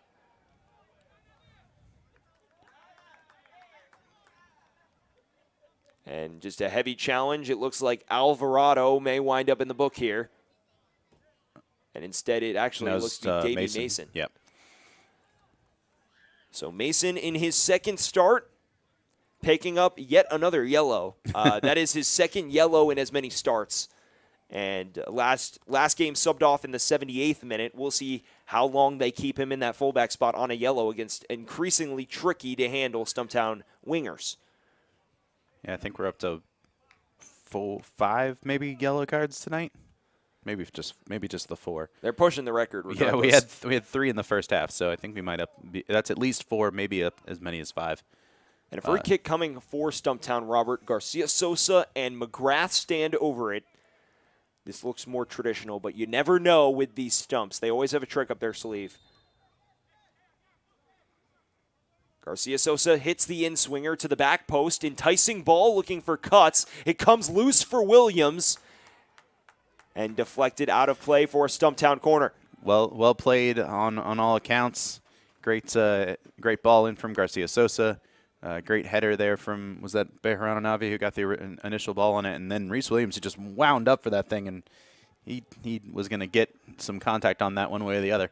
Already scored off a corner against Maryland last weekend in the 10th minute. Now chasing the equalizer.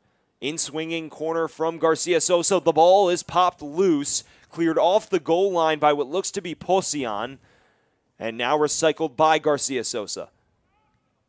Flick on from Nemhard over to Longo.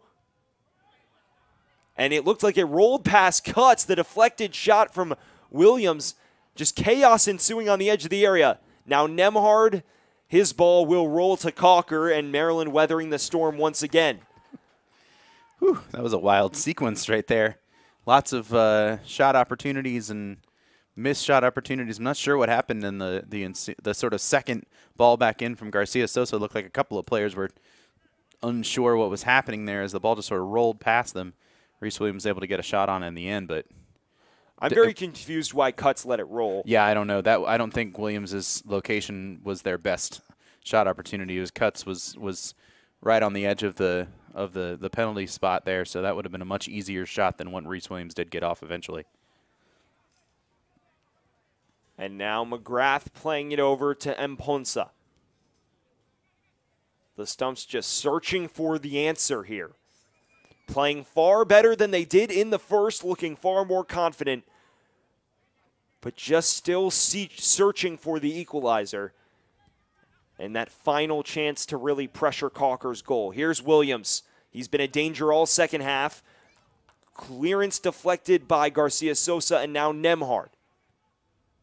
McGrath slithering through the penalty area, bundled down in the box, and no call by the main official. Not making any friends down there, the official, from the Stumptown fans on that far side over there. William Randy Hoffman saying it is not a foul in the penalty area. Now breaking the other way is Cisse. The flag staying down on the far side. Outside of the boot shot will roll to Gonzalez without too much trouble. 3 men warming up along the touchline for Maryland. It's Brian Argueta, Pilawe Pato, and Javon Dawkins. And Dawkins has already made 3 starts this year. So a defender, a midfielder, and then Pato's also a midfielder. We'll see who comes off and makes way as Maryland looking to preserve this 1-0 advantage with less than a half hour remaining. And Robert, Stumptown's flashed a lot of good things this half, but what needs to change for them to level this up? Well, I bet you can tell. You can tell me what I'm going to say, right? Same old story. I think they've made opportunities for themselves. A couple of little not so great chances there. That last opportunity where Cutts kind of let the ball float away from him, and Williams had to take a less quality shot. Not ideal, but they're putting the pressure on. They just got to find a way to get that final ball in and to finish it off. Here's McGrath. Flings it over to Longo, who's had a very bright start to this second half off the bench. And now searching for Cutts down the line in the channel. Ball popped free, and it's ushered to Calker without too much ensuing issue. That's another nice ball from Mponsa. Not quite able to connect with Cutts there at the end. And Stumptown perhaps surprising the Bobcats a bit by attacking through the middle. They focus so much on the flanks and overloading those flanks with fullbacks. This time just looking directly up the gut for Cutts, and it almost paid off. Yeah, another sort of alteration to this lineup, this formation that we've seen from Stumptown. One thing I've been noticing, because it's right here sort of in front of us, is that Williams and Odenbeck are flip-flopping in a lot of cases. As you see it right here, as Odenbeck's coming back almost into a fullback position, so Reese Williams is able to get up almost as a winger. So the sort of inversion there to cover the ground to make sure that a player like Cisse can't get forward and get ahead and have no coverage whatsoever. Very interesting tactical move there. More tactical manipulation from Coach Underwood, just trying to find a way to spread this Maryland back line out. But speaking of Maryland, they're going to make 3 changes. As we mentioned, Brian Argueta, Pilawe Pato, and Javon Dawkins are set to enter. And exiting, it looks like Samuel Kasai, as well as Andy Alvarado. And we'll get an ID on the last man soon. It appears Mason. It is going to be Davy Mason. So Alvarado and Mason will exit. And Argueta, Dawkins, and Pato get their shot.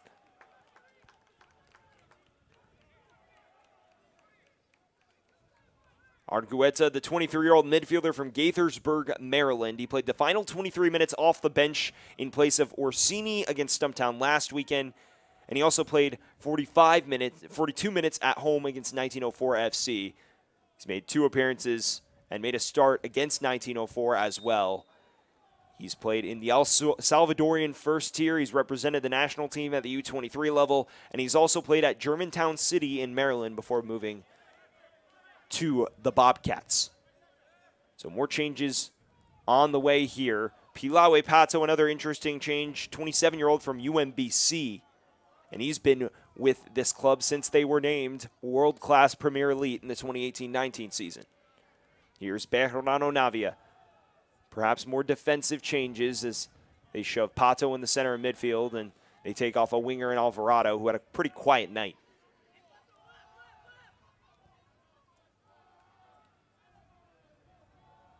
Meanwhile, Argueta looks like he's occupying some more space up top. It becomes almost a hybrid front three with him, Carpe, and Cisse.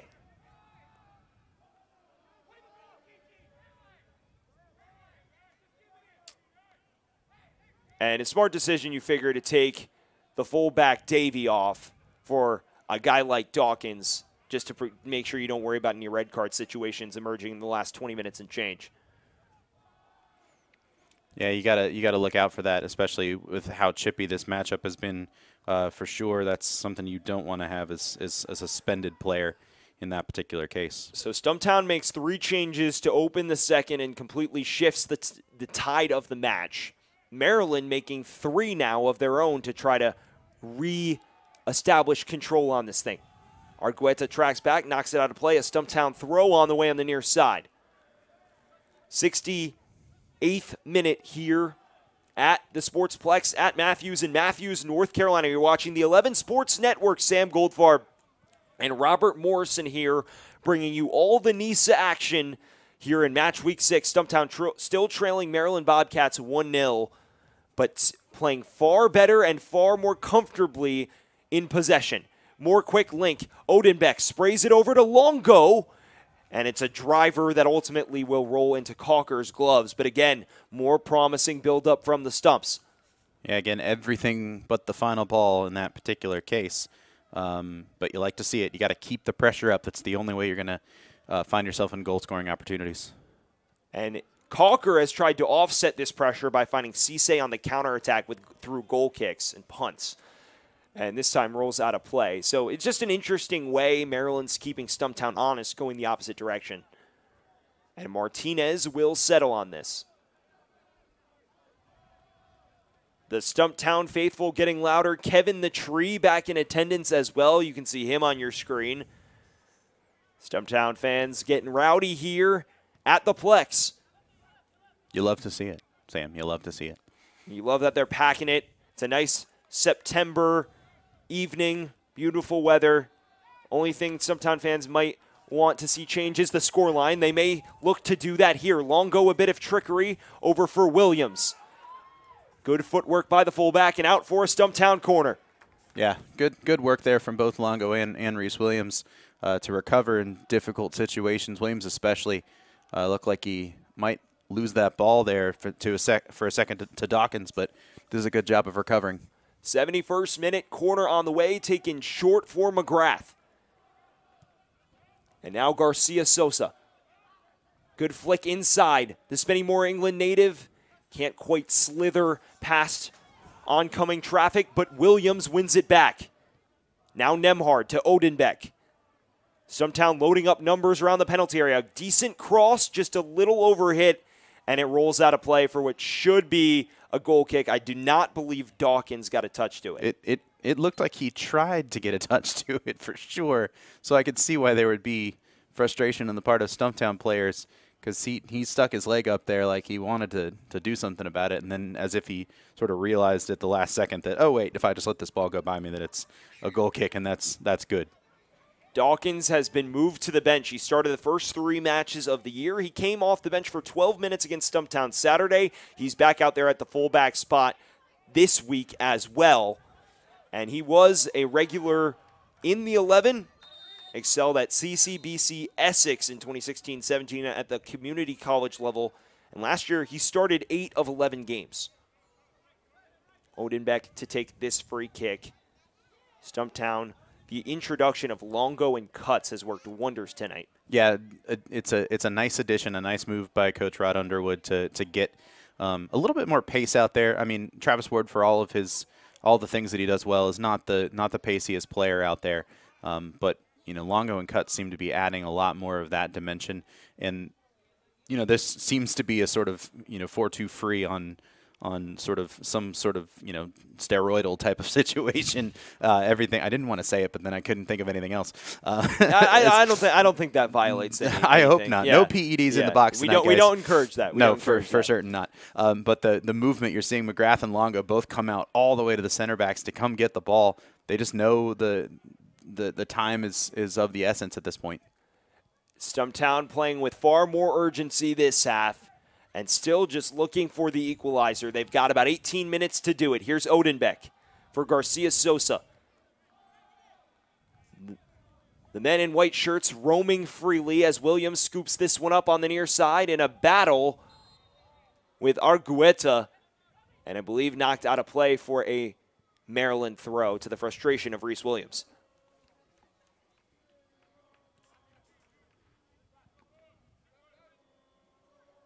Now Pato with his first touch.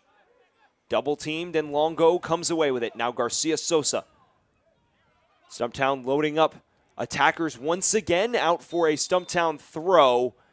Taken a bit too quickly for the ref's liking as Pato picks himself up a yellow card. He did not seem to care for that. Surprising decision. That's Pato's first yellow of the season. This is the fourth consecutive match he's featured off the bench in.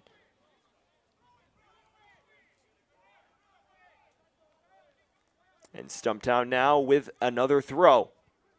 74th minute. This is around the time Carpe got the equalizer for Maryland last Saturday.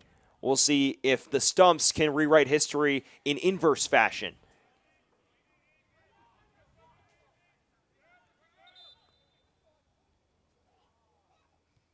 Throw taken too quickly for the officials' liking. Now over to Ponsa. Take two goes off well enough. Too quick. Yeah, okay. They had to get it for the cameras. I guess so. Here's Williams. Now McGrath, Stumptown, with everybody beyond midfield. This is some offensive pressure for sure from Stumptown's point of view. And McGrath charging forward. A bit of tricky footwork, can't quite slide it through for Longo. Heavy pressure once again. Cisse will lose out to Bejarano Navia, who just bullied him off it. And now Longo. Stumptown with more initiatives in this half than we've seen the last couple matches here, and it's good to see them looking more comfortable in possession. Yeah, absolutely. You like to see them control this game. I mean, it's definitely within their skill set to hold on to the ball and control it, but you don't want to kill the pace of the game in order to do that, and I think that's something they've done in this second half with great success so far. Ponsa charges forward and now looking out wide for Odenbeck. Played along to Williams at the touchline. Dives to save it in a really heavy collision. Oh, red card. On the far side, and there is a red card delivered. I believe that could be Fane. And now a heavy scrum ensuing alongside the touchline. It looked like Fane dangled the boot when Williams dove for it. And now everything popping off on the far side. Well, that's one thing this matchup needed was a red card to add to the chippiness, I guess. And it's getting uncomfortable down there on that end for sure. And we're on the far side having a little bit of difficulty seeing it. I'm not even actually sure who it was. It looked like it might have been Fane trekking over. I think so, because he's coming over to the side and definitely causing a stir. And now Cocker trying to get over and get his teammates away from it so they don't get any more cards. Yaya Fane, the 30-year-old from Abidjan, Ivory Coast. He's been a regular in the Maryland 11 the past year. This is his fifth straight start after coming off the bench in the opener. And a really frustrating loss for Maryland as they go down to 10 men with 15 minutes remaining. Fane dangling the boot, catching Williams as he dove to cross it in. And his night's over. Although he is still yet to leave the pitch. He seems to still be trying to make his case to the referee. I'm not sure that he's gonna get anything here. I don't know that he has much to say about it. And Yeah, I mean, if he could talk the referee out of a red card, it'd be the first time it's ever happened, I think. you can talk the referee out of a red card. I want him as, like, I don't know, my number one advocate, I guess. Absolutely. Looks like he's finally walking off the pitch. And it is Yaya Fane. Yep, absolutely. And also, as very close to the edge of the box, he's lucky on top of everything else that it wasn't a penalty. Because look at where that ball is sitting on the edge of the box right on there, the Sam. edge of the area as well. As This Williams looks very dove in. familiar, but on the other side, yeah? Yeah, Garcia Sosa standing over it. Another guy who can deliver a very good first ball. Back post ball, looking for Williams. It's flicked on for McGrath. Cannons it off the Stumptown banner at the Canopy Club, but can't quite keep the shot down.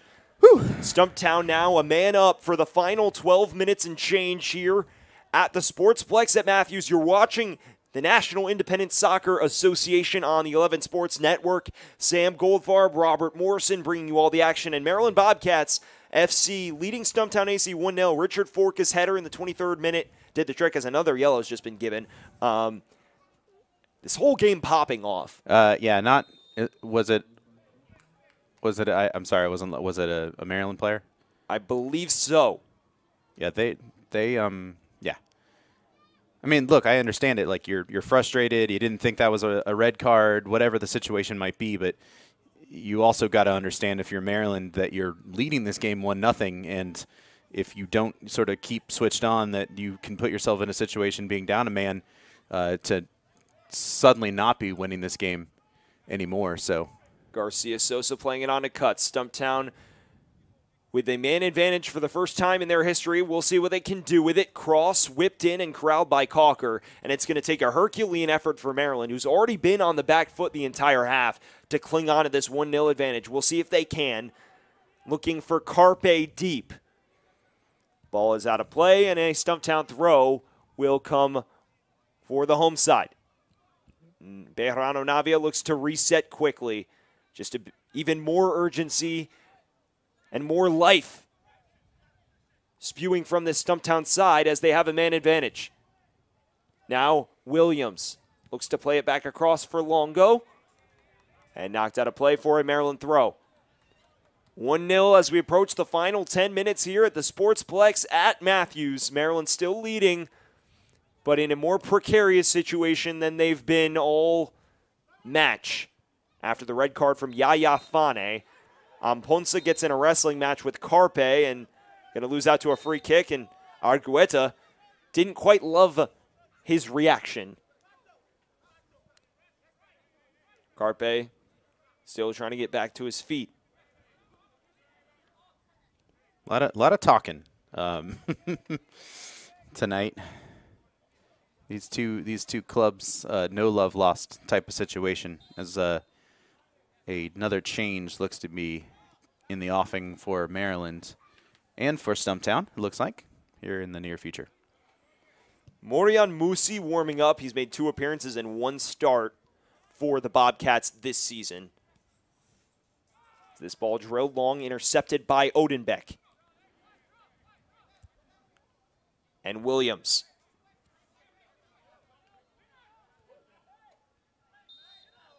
Odenbeck took a boot to the foot, and they'll reset things quickly.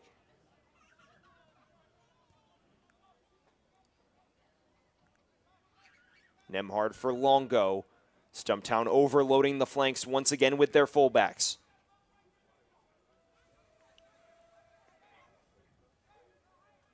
And you wonder, with Maryland throwing everyone back, if Stumptown will find a way to unlock the defense, even with a man up. Now Williams dances past one. And a good recovery by Cisse to poke it free.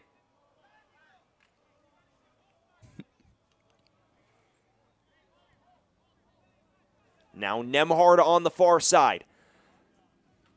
Stumptown with 8 minutes to chase this equalizer. The ball pops free once again.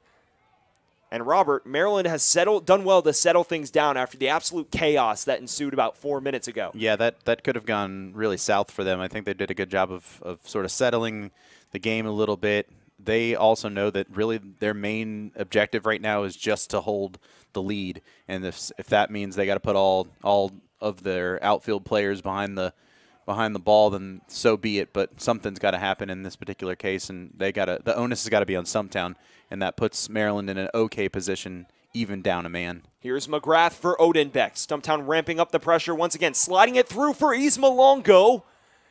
And I believe the flag may have been up on the near side anyway. Yep, looks like it. So 2 changes, 1 for either side. Mordian Musi will head in for the visitors. Meanwhile, Julio Rubio will replace Jared Odenbeck for Stumptown. And so this is a defensive swap. Carpe will exit. Musi will enter, making his 3rd appearance. And Rubio, the usual substitute off the bench for Stumptown, making his 4th of the year. His longest cameo of the year came last Wednesday against Michigan Stars, and he's got 7 minutes to make an impact here. So, Robert, Maryland fully committing to defense with Argueta the only man forward as a midfielder. Yeah, that makes sense. I mean, you got to, at this point, it's, again, about controlling the game and not letting Stumptown nip a goal here and take a point. And the only way, what are you doing with a striker up top with down a man at this point anyway? So, makes sense to make that move. Ponce slides this one over to Martinez.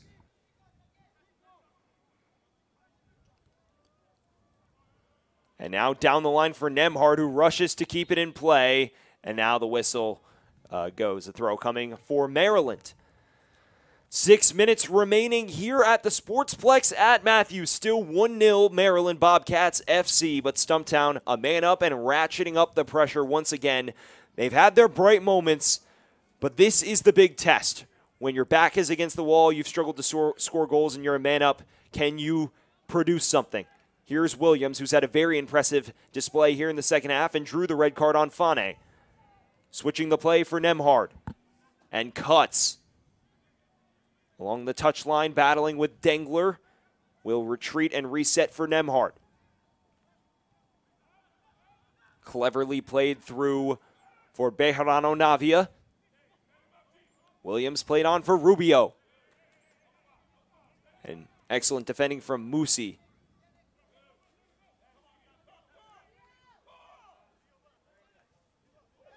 And Bejarano Navia obstructing what looks to be Musi, and a free kick coming for the visitors. So Dawkins wins the free kick for Maryland, and they will take their time to take this free kick. Yep, no rush from a Maryland's point of view at this point. No rush at all for the rest of the half here, but Martinez will stroll onto it. This is the first game, as Robert mentioned, of a crucial 3-game in 7-day stretch for the Stumps. On Wednesday, they play New Amsterdam in upstate New York at Hofstra Stadium, and then the following Saturday at league leaders and champions in pretty much any NISA competition in the last year and a half, Detroit City FC. That's a 7:30 game, and you know that Keyworth will be absolutely rocking for that one. Yeah, a rough string, and you had to think this was the game that they needed to have heading off onto that road trip that they have coming up. You didn't want to put yourself in a situation where you're going to be coming off a loss going into that tough stretch. Cuts, charges down the far side, and the ball is loose, recycled by Nemhard, but I believe a free kick given against Stumptown as 2 Maryland players go down.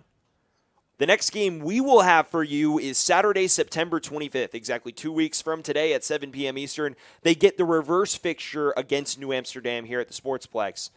Then they'll travel to L.A., and after that, they're back home on October 9th to play L.A. in that reverse fixture. Lots of reverse fixtures which is very interesting to see the second half of a reverse fixture like that, to see how the team's going to react to each other. This one has been pretty much as advertised, I think. The sort of chippiness and physicality of that came at the end of the first match between these two teams has definitely continued tonight. It's been a knockdown, drag-it-out match, and we even had the first red card in Stumplex history. Now for Williams on the near side, who's been a menace down there. And brilliant link up. He's bundled over in the penalty area. Oh, and a wow. foul given. I believe they may have just booked Reese Williams for diving. Yep, that's exactly what happened. Who is not, and then he got a red card. He's done. Reese Williams is also out of this game. I'm assuming not happy about the call, and I'm assuming the second yellow is a dissension, but he's done now for the night, Reese Williams. Reese Williams absolutely livid. Bundle taken down just inside the penalty area. He gets booked for diving, and then earns a red card for the dissent. So 10 on 10 here for the final 2 minutes. And we just talked about the first red card in Stumplex history. There's the second. Yikes, this one's gotten a little out of hand. This is the bad dream soccer match. Yeah, this is the one that when people talk about soccer being kind of not exciting, I don't know what they're talking about. This is crazy. Sorry, I don't even know how to explain this. It's the most insane match we've called together, Robert. That is for sure. 10 on 10 here to finish it out, which thereby immediately removing Stumptown's advantage that they had, which would have been very important for these last couple of minutes down a goal. Argueta navigating past Bejarano Navia, and a throw taken quickly by Maryland. 10 on 10. Quick cross to the back post. Cisse was free, and he just couldn't quite steer it on target. Had a full goal to work with. Whew. Man, I thought that was it. I thought that was going to be the so-called dagger for Maryland, but just missed it somehow. I'm not sure how.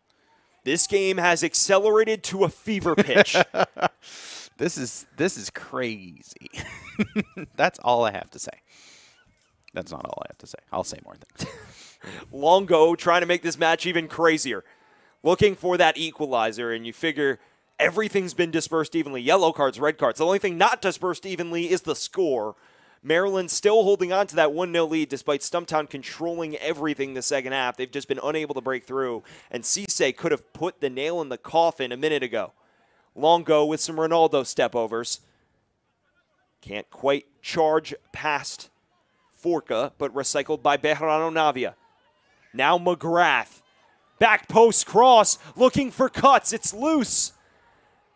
And just surviving once again. Now Cisse will spray it for Argueta. White shirts tracking back, and 5 minutes will be added to the clock. Of course. There was plenty of stoppages, I'd say. You think? Free soccer, I guess. Yeah, wow. In this game, it might be good and bad. Longo. Searching for the through ball. It's popped free once again. Another wrestling match. Musi wins a free kick in his penalty area. And now Maryland will take their time strolling onto this one. We're well into stoppage time now. Maryland looking to make another change. And it's Khalid Balogun. He's only made one appearance. It was on the season opener, and he had an assist in it.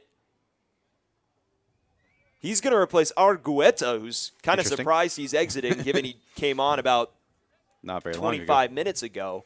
Yeah, that's interesting. So Balogun, the big target man up top.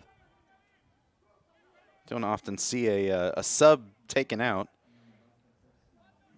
in these particular situations, but there you are. And Rubio has Pato on his radar, and now back for Martinez. Can Stumptown find the equalizer here at the death? McGrath searching for Longo. Good work by Dawkins, and he'll win a free kick for the Bobcats. Maryland Bobcats FC just looking to see this one out. They've held the lead since the 23rd minute. Richard Forca's header at the back post took care of business. Since then, we've been in for maybe the biggest emotional roller coaster in Stumplex history. I'd say that's fair. Both on the field and, I guess on the call as well. This game has been absolutely mental to cover. And now searching long for Balogun. That hit his hand. Officials did not see it as Mponsa expresses appeals, and Balogun will rocket his way towards the corner. Sam, we should also clarify, Reese Williams didn't actually get 2 yellows. He had a yellow card earlier in the match, as you may recall. So that was actually a second yellow on the dive, and hence the red card. So he just got sent off for diving in the penalty area, and I'm sure he would have gotten a second yellow shortly thereafter regardless. He was trying to be the first person to ever receive 3 yellow cards in a match. That actually did happen in a game once. I believe you. Yeah. The referee lost track, and I don't even think the guy got sent off for the 3 yellows. That figures. Gonzalez will reset things, and now Martinez.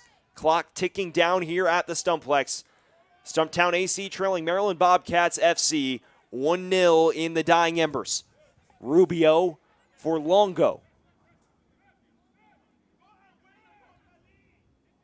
And now Bejarano Navia. Martinez. It's been an absolute battle here in Matthews, and the sprinklers are on. You've got to be kidding me. The match will continue as Cut scoops this up, looks for the cutback, and the sprinklers are on. Oh, my goodness. As if this game couldn't get any weirder. And now the game's been stopped because the sprinklers are running in Stumptown's half. What is happening? Well, can't say this hasn't been interesting. This is now something. I've definitely never seen this before.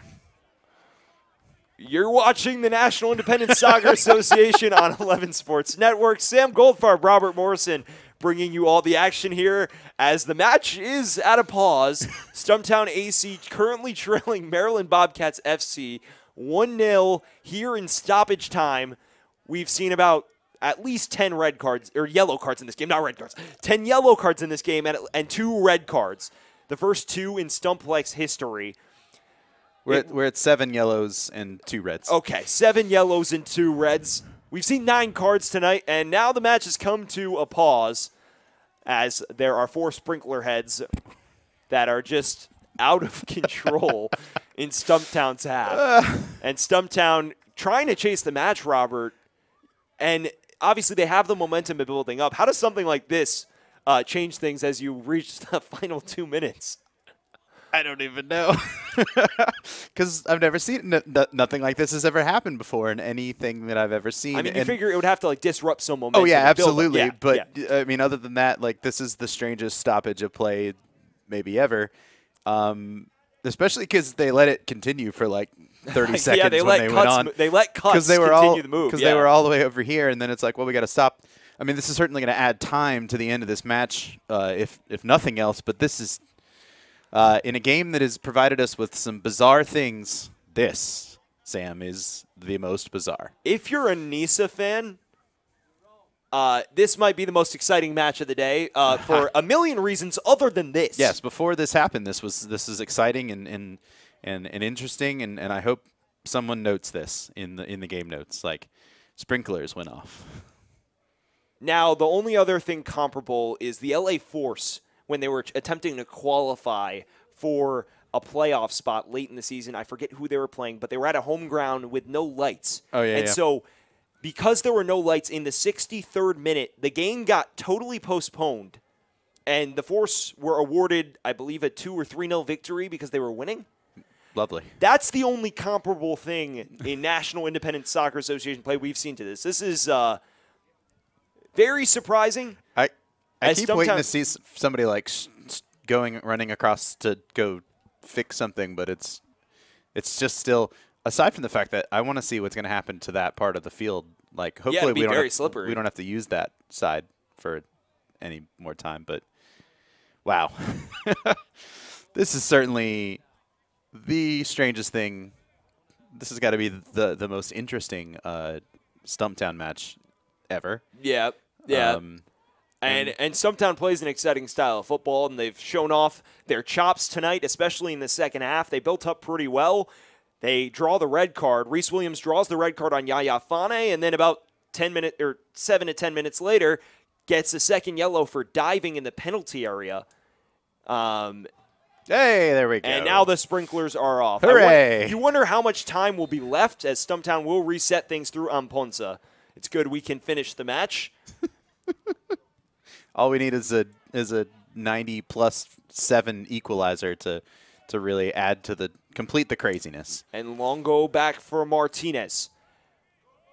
Stumptown looking to reestablish the momentum they had before the stoppage. And Rubio wins a free kick on the near side. Hey, this is as good an opportunity as any. Against Chicago House, they had a similar free kick that almost wound up testing the back of the net and Mike Novotny.